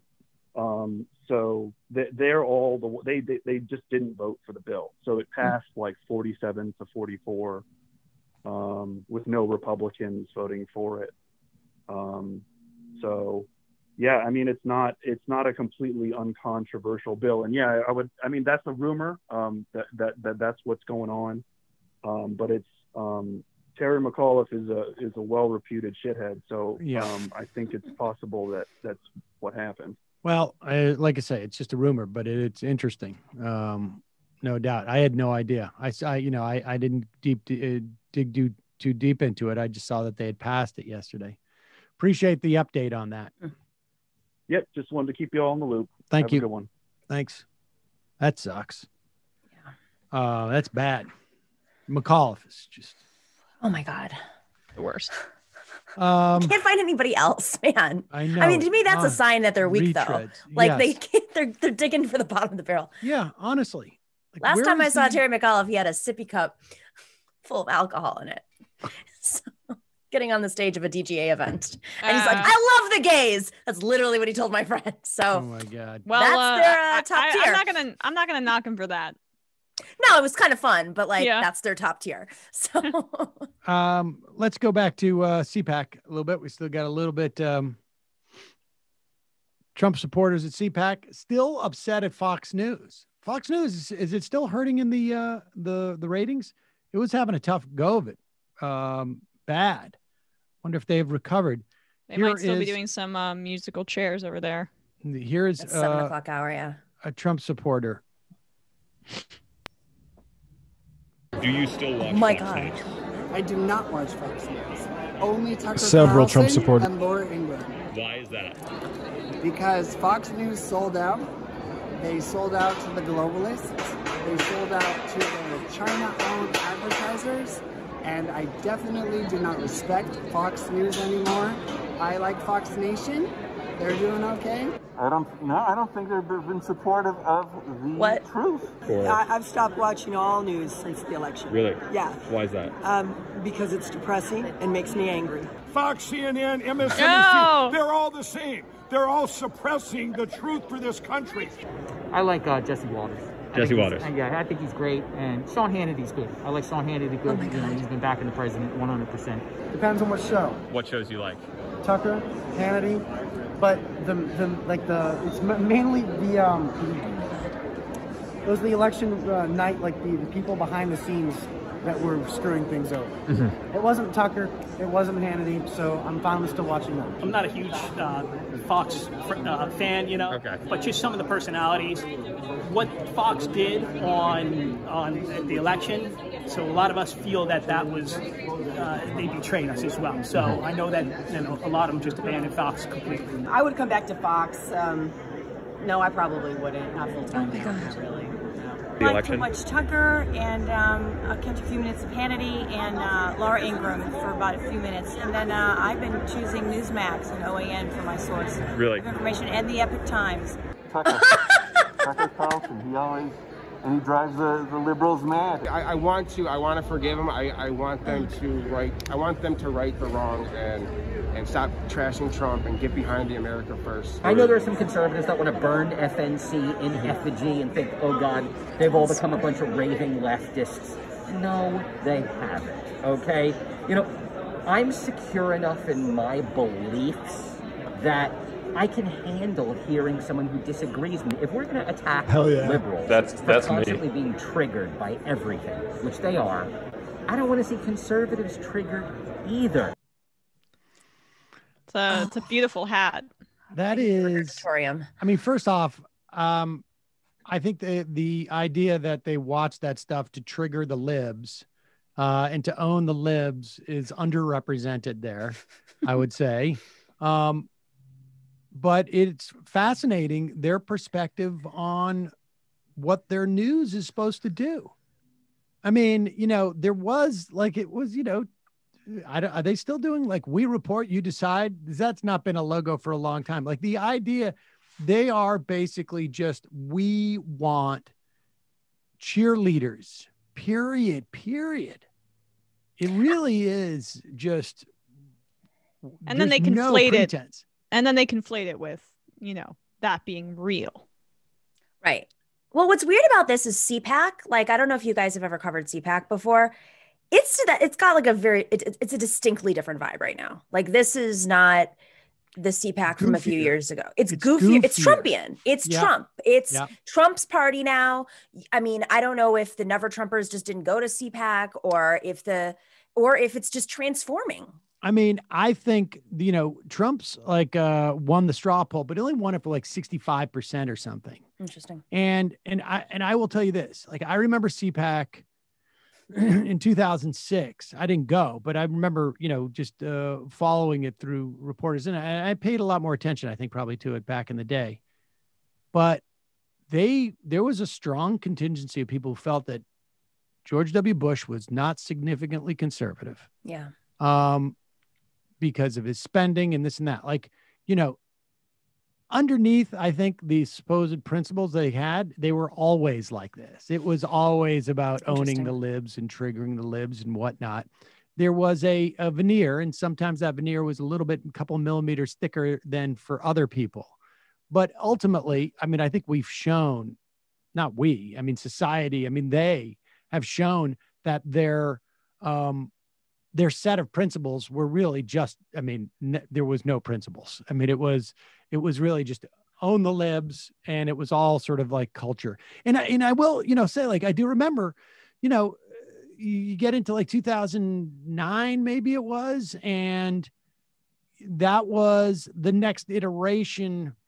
I mean, it was there, but it was more, they went from like waging a culture war, right? I mean, like, you know, Buchanan was talking about this in 93. Right. Maybe they were always there, but their understanding of the meta of it, like, sort of culminated with Breitbart, who was like, you know, the politics are all downstream from culture. Right. And Breitbart, you know, whereas Buchanan would say we're involved in a culture war in 93, but he was trying to convince people that their politics was, you know, sort of, you know, that there's also this culture war that is impacting the politics. But Breitbart had no policy. Like, you could ask.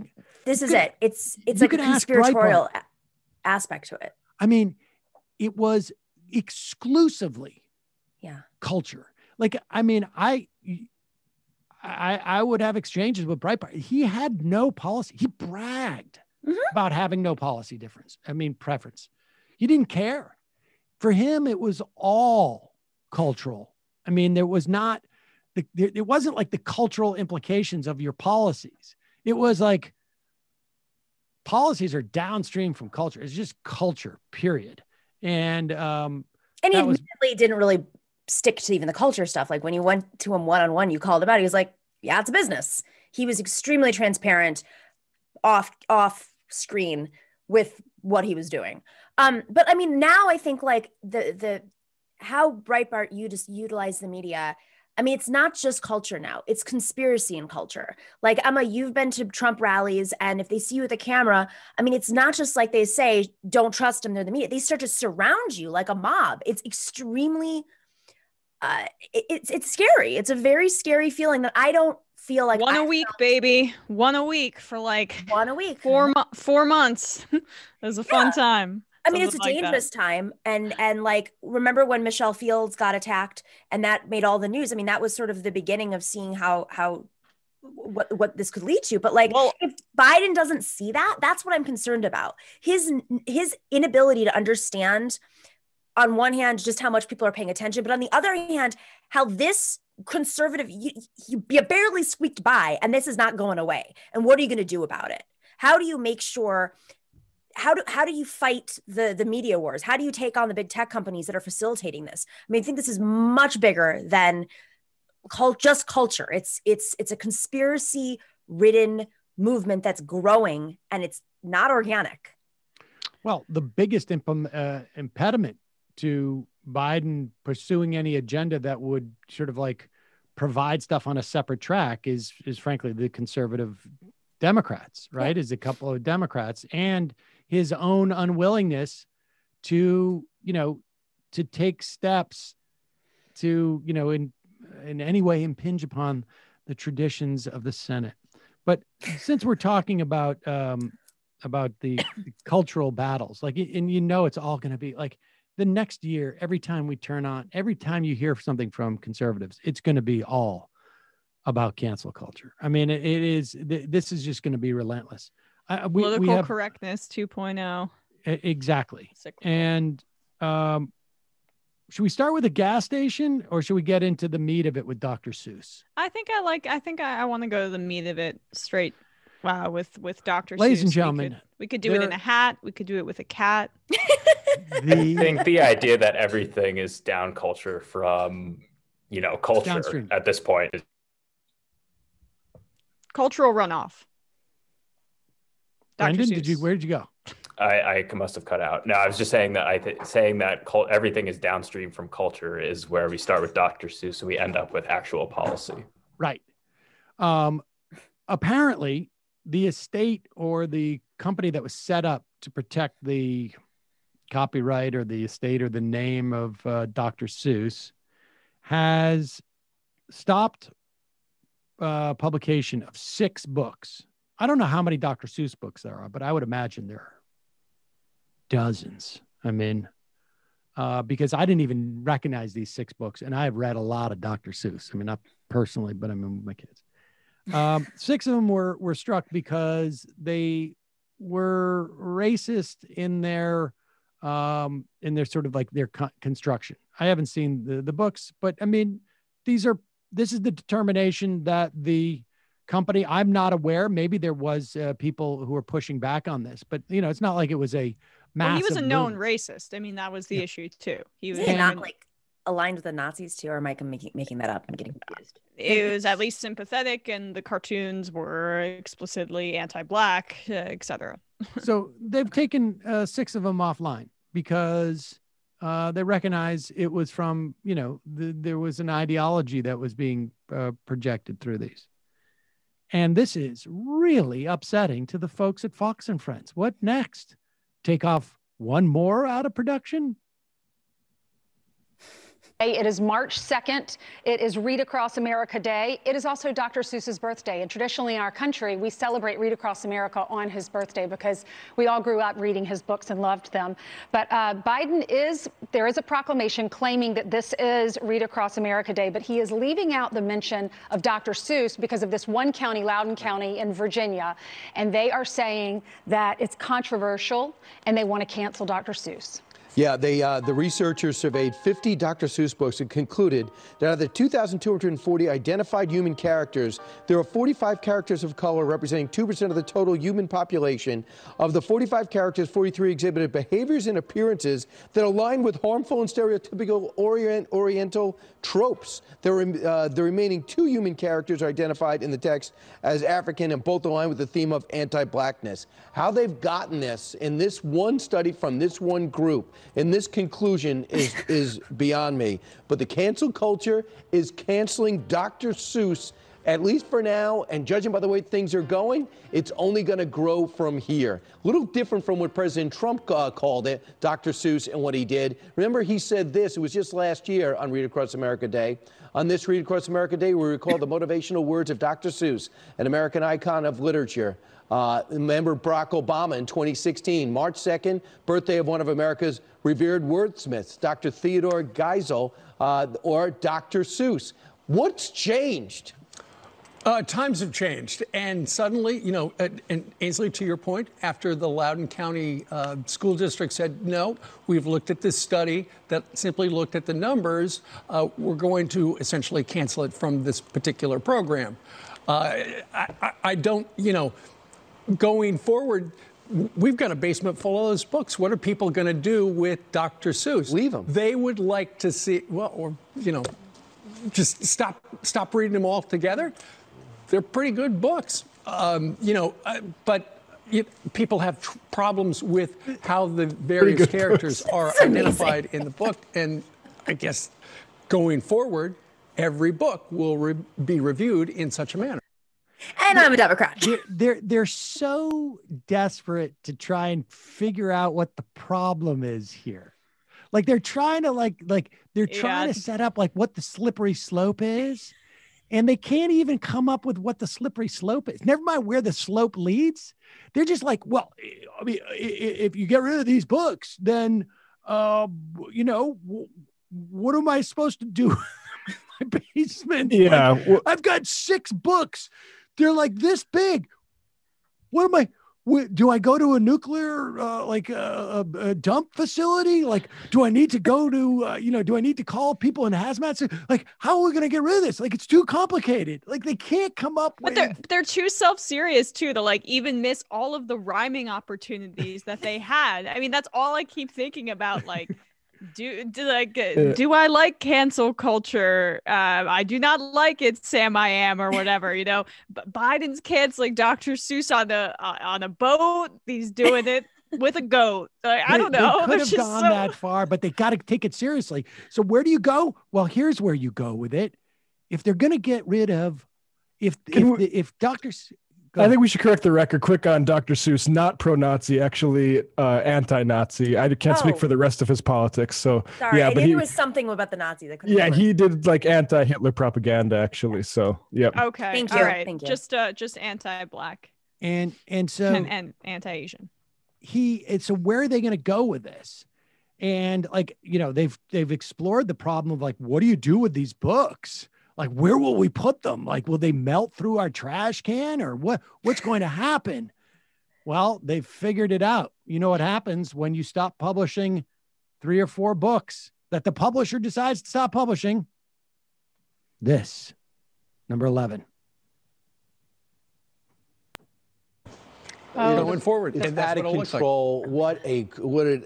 What a radical organization decides to put together and eliminate children's books from a brilliant author that has helped spread the word of reading and the love of reading around the globe. And we're going to let one group decide that it's not worthy of our eyes and our kids. That's a travesty. You got to put the brakes on. People are too scared. They don't want to be involved in all of this, so they'd rather just cancel it all. And listen, got to stand for something. Well, the places we will go, the places we are going in this country right now. Think about what Disney did with Disney Plus on those various films that they've got on their platform. What they did was they simply put a disclaimer written by lawyers describing this is from a certain period of time when feelings like this were widespread. Well, it's explanatory, and then people can go ahead and watch the stuff and, be a judge looking through that particular prism of now. Let's make Dr. it clear. Seuss is being canceled. Yeah, Dr. Seuss should not be canceled in your home. Let this stay in that one county, and if you want that, if you don't want to read Dr. Seuss, go to that county. So what do you think? Email us, friends. If you Ducey is just like, I mean, they could do this and they could acknowledge that Black people exist and deserve. Oh my God! It's like go live in X country if you think America's so bad. Go live in this county if you don't want to read Dr. Seuss. I just gotta say, one fish canceled, 2 fish canceled. They may red not fish have canceled. been aware. Blue fish canceled. All right, just let me finish that. Go on. They may not have been aware, but apparently 6 of the books, and they keep talking about this one county, 6 of the books, basically, Dr. Seuss Enterprises said that they're going to stop publishing 6 of these books because of racist images in them. The free market, though. Listen, I mean, if you can't listen to the business leaders, they're making the decision. It's not coming from the public. Well, and let's be clear. We're not, we're still going to have children's books. And it's not like there are children out there going like, I am not as well-rounded as I would be, or these are perspectives, these racist images. I am less than because I won't see these. Like, I mean, as if like somebody came out with a, a book today with like Shylock images for, Mr. Cohn, who's the baker, who just happens to be there and collecting everybody's money or something like that. Like, they'd be fine with that being published, right? Of course, because we've got to let everybody exposed to it. And it's in rhyme, so what's the harm? I mean, like, the idea that this is the end of the world for them is, it's stunning. What do you expect them to read? Sasha Malia's book, the Obama. That's what they're scared. You could read Kilmeade's histories. One of the literally, dozens of other Dr. Seuss books that are out there. You could read. No, if the entire full catalog of Dr. Seuss works isn't in print in like 300 years from now, then we'll have failed Western civilization. Yeah, and what will Kilmeade read? What will Kilmeade read? I mean, that's his entire reading collection, right? He's still figuring out his ABCs. Yeah, Kilmeade's a completionist is the thing. In literature canon. If I can't read all the Dr. Seuss, then it's useless to read any of it. I'm just thinking about fully get it. All the books I've wanted to read and have been out of print for decades and decades that no publisher will touch because I mean, what actually does stay in circulation is actually pro status quo. I'll just say that roughly. Of course. All right. Well, it's not just Fox and Friends. It's not like they can't find guests who will back up their concern about the Dr. Seuss gate. There's this cancel culture trying to cancel Dr. Seuss now. Oh, God. How far are they going to take this? There's no place that they won't go, Ainsley. There's no place they won't go. This week alone, they canceled Mr. Potato Head. This week alone, they canceled the Muppets. They're canceling Dr. Seuss from reading programs. I mean, these are books. I literally know The Cat in the Hat by heart without the book because I read it so many times to my children. These things are not racist. You have Oreo Cookie chiming in on trans rights. I mean, what is going on? I have no idea. It's absolutely insane. We'll just keep We've bringing it up. lost our minds, and we're encouraging it, by allowing it. You saw, the woke mob goes after CPAC because the stage apparently had Nazi symbolism because these guys are so obsessed with trying to create any link to that. It looked like Hyatt was doing a good job, but in 24 hours, they too caved to the woke mob. Don, thanks. Which it did. He just acknowledged? Yes, no, I think he said didn't. Oh. Are you sure? Maybe he said it didn't. I mean, obsessed with trying to create any link to that. It looked like Hyatt was doing a good job, but in I don't know. I think he said didn't. Hard to tell. But are we monitoring Ducey though? Like there needs to be a moment where he just kind of breaks it. I think Ducey is just like I feel like somebody should look back and just see like it's pension vests in like 6 months or something like that. Exactly. It's one of those deals. Tenure. Like, I just I'm 3 months out from retirement. I just don't want to go on the street anymore. I don't want to go on the street anymore. It's amazing. Yeah, you know what he was trying to wrap that up. This is super impressive, and I didn't know this, and I think they probably should have deployed this. I didn't realize that Don Jr. had memorized Cat in the Hat. I mean, that's pretty good stuff. Yeah, I mean, he spends all night railing lines, reading children's books, memorizing them for to impress his dad. I remember this one, Dad. It's like a way for him to get back to his childhood, relive those memories with his dad. I like how Fox is bringing Don Jr. on to sort of try and shore up their bona fides. Let's just play this one more. God, the cancel culture. It's like literally it's the only thing they're talking about on Fox News. Here is Steve Ducey on Fox and Friends today, talking about more cancel culture. It's clip number 13. In Petaluma, California, they decided, you know what? We got this new Safeway store. We're going to put gas pumps in front of it. And so they had a meeting on it. And ultimately, they decided, you know what? We've got enough gas stations in this town. We don't want people to run cars that run on fossil fuels. We want cars that run on electricity. Of course, they don't mention the fact that a lot of the electricity is created by fossil fuels, but that's a small point. Anyway, they have outlawed construction of brand new pumps in Petaluma, California, and all new gas stations. Existing stations cannot add pumps, but they can add electric charges. It's all part of the grassroots movement to try to get as many people to drive electric cars as possible. The problem right now is the infrastructure for electric cars and the batteries. When you look at the range, how far can an electric car go? You can't really drive it across the country because you might get out to somewhere in Kansas where I'm from and it's suddenly like, I'm out of electricity. Where do I plug this thing in? Are you kidding? They don't have the infrastructure. Exactly. So if you're thinking about starting a new gas station in Petaluma, California, don't. You have to move one or two towns over. Well, it's just like we were talking about cancel culture. It's coming for you. It's coming for you eventually. If you haven't felt it yet, you will. Oh my God. Things are just progressively getting more and more extreme in our country. And this is what they want for the rest of the country as well. They want this not just for California. These grassroots folks, they want it for everyone. Yeah, absolutely. Yeah, definitely. She got her cancel culture quote in. They're canceling gas now. What's going on? They're putting a cap. Like there has not been like zoning restrictions in places in America ever before. Now it's cancel culture. Yeah. They're not allowing more gas stations in this town. So if you were planning, America, to build a gas station in Petaluma, California, sorry. Or if you're got planning, the rug pulled out from underneath you. Or if you're planning, like Steve Ducey was trying to claim he was, for road tripping from where he lives in New York to his home in Kansas.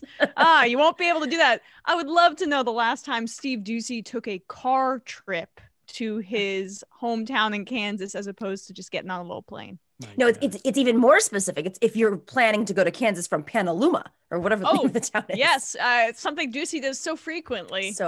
Yeah, but again, so I got fixated last week on how many times Meghan McCain said "I" in that 2-minute clip we showed. I should torture myself and watch a whole Fox and Friends episode and see how many times they say cancel culture. There's got to be a quota from the top of the food chain. They have to say it at least 40 times. Coming for you. But Emma, they're coming for you. I just want everybody to sort of just absorb what we're talking about. A national news program talking about a zoning restriction, not allowing the licensing of new gas stations in a town of Petaluma, California, and then wedging it into a cancel culture story. Like, you really can't go across the country and find something that's even vaguely even more associated with cancel culture as opposed to a zoning thing? Hey guys, did you realize they've canceled? You can't get another liquor license in this locality here. Cancel culture. Yeah. They just can't cancel. You can't cancel culture. Quota. Oh my gosh. They won't let this CVS in at this block because it's not zoned. Cancel culture. No pharmacies. And okay, so how are people going to get their prescriptions? They can cancel a CVS in Poughkeepsie, but what's next? You don't get any prescriptions. How do they? They're doing that also, thing when it's running on oil. I mean, that's the ultimate thing. Is it's just okay, how do we package everything together on a slow news day and hit all of the points we need to? By the way, electric vehicles are not that energy efficient. So, don't buy them because they're still running on oil. I'm not even giving them that it's a slow news day. I mean, it's like that. There would be plenty of stuff going on for them to feel aggrieved by, but that they choose not to. All right. I got to jump. Sorry, we don't have time for more calls. And let's take some IMs and we get out of here. Shen Batiro, fruity is the Tom Brady's Magic Spoon flavors. Lee, New York City. I worked for a nurse union during Clinton plan and remember it was an extremely complicated plan that was tough to explain in one sentence, seemed doomed. Steve Mnuchin, let's say Biden decides to run in 2024. Would the average Democratic voter object to his age alone? I'll tell you in 2023. Kamal sneezes. Here in Wisconsin, very few people shy away from the word socialism. Do you think it still has a negative impact nationally? I think it's certain age cohorts, but less and less. Lancelot's regret. When this Cohn guy says people are all scared of change, it's pure projection. I hear this a lot from comfortable liberals who can't understand why people would want change the status quo. There's always a cost to saying that you want to work with Republicans. It makes you look weak and contributes to the feeling among the masses that these people are lizards. This guy Cohn is pretty far removed from reality. I think you're misinterpreting what he is saying. He is reporting on what was the feeling at that time in the making of this legislation. I don't know that he subscribes to that as much as that was his interpretation of what was going on at the time. But militant apathy, not luck. Core Democratic voters showed up in Georgia. Walt Disney was the Nazi. California, Bernie Legal, him, our crew have been everyday listener 9 years, but I had an extremely rare moment of disappointment last week when IAMer inquired about the fate of the Summer Olympics in Tokyo, and both Sam and Emma expressed that they hope the games will return this year.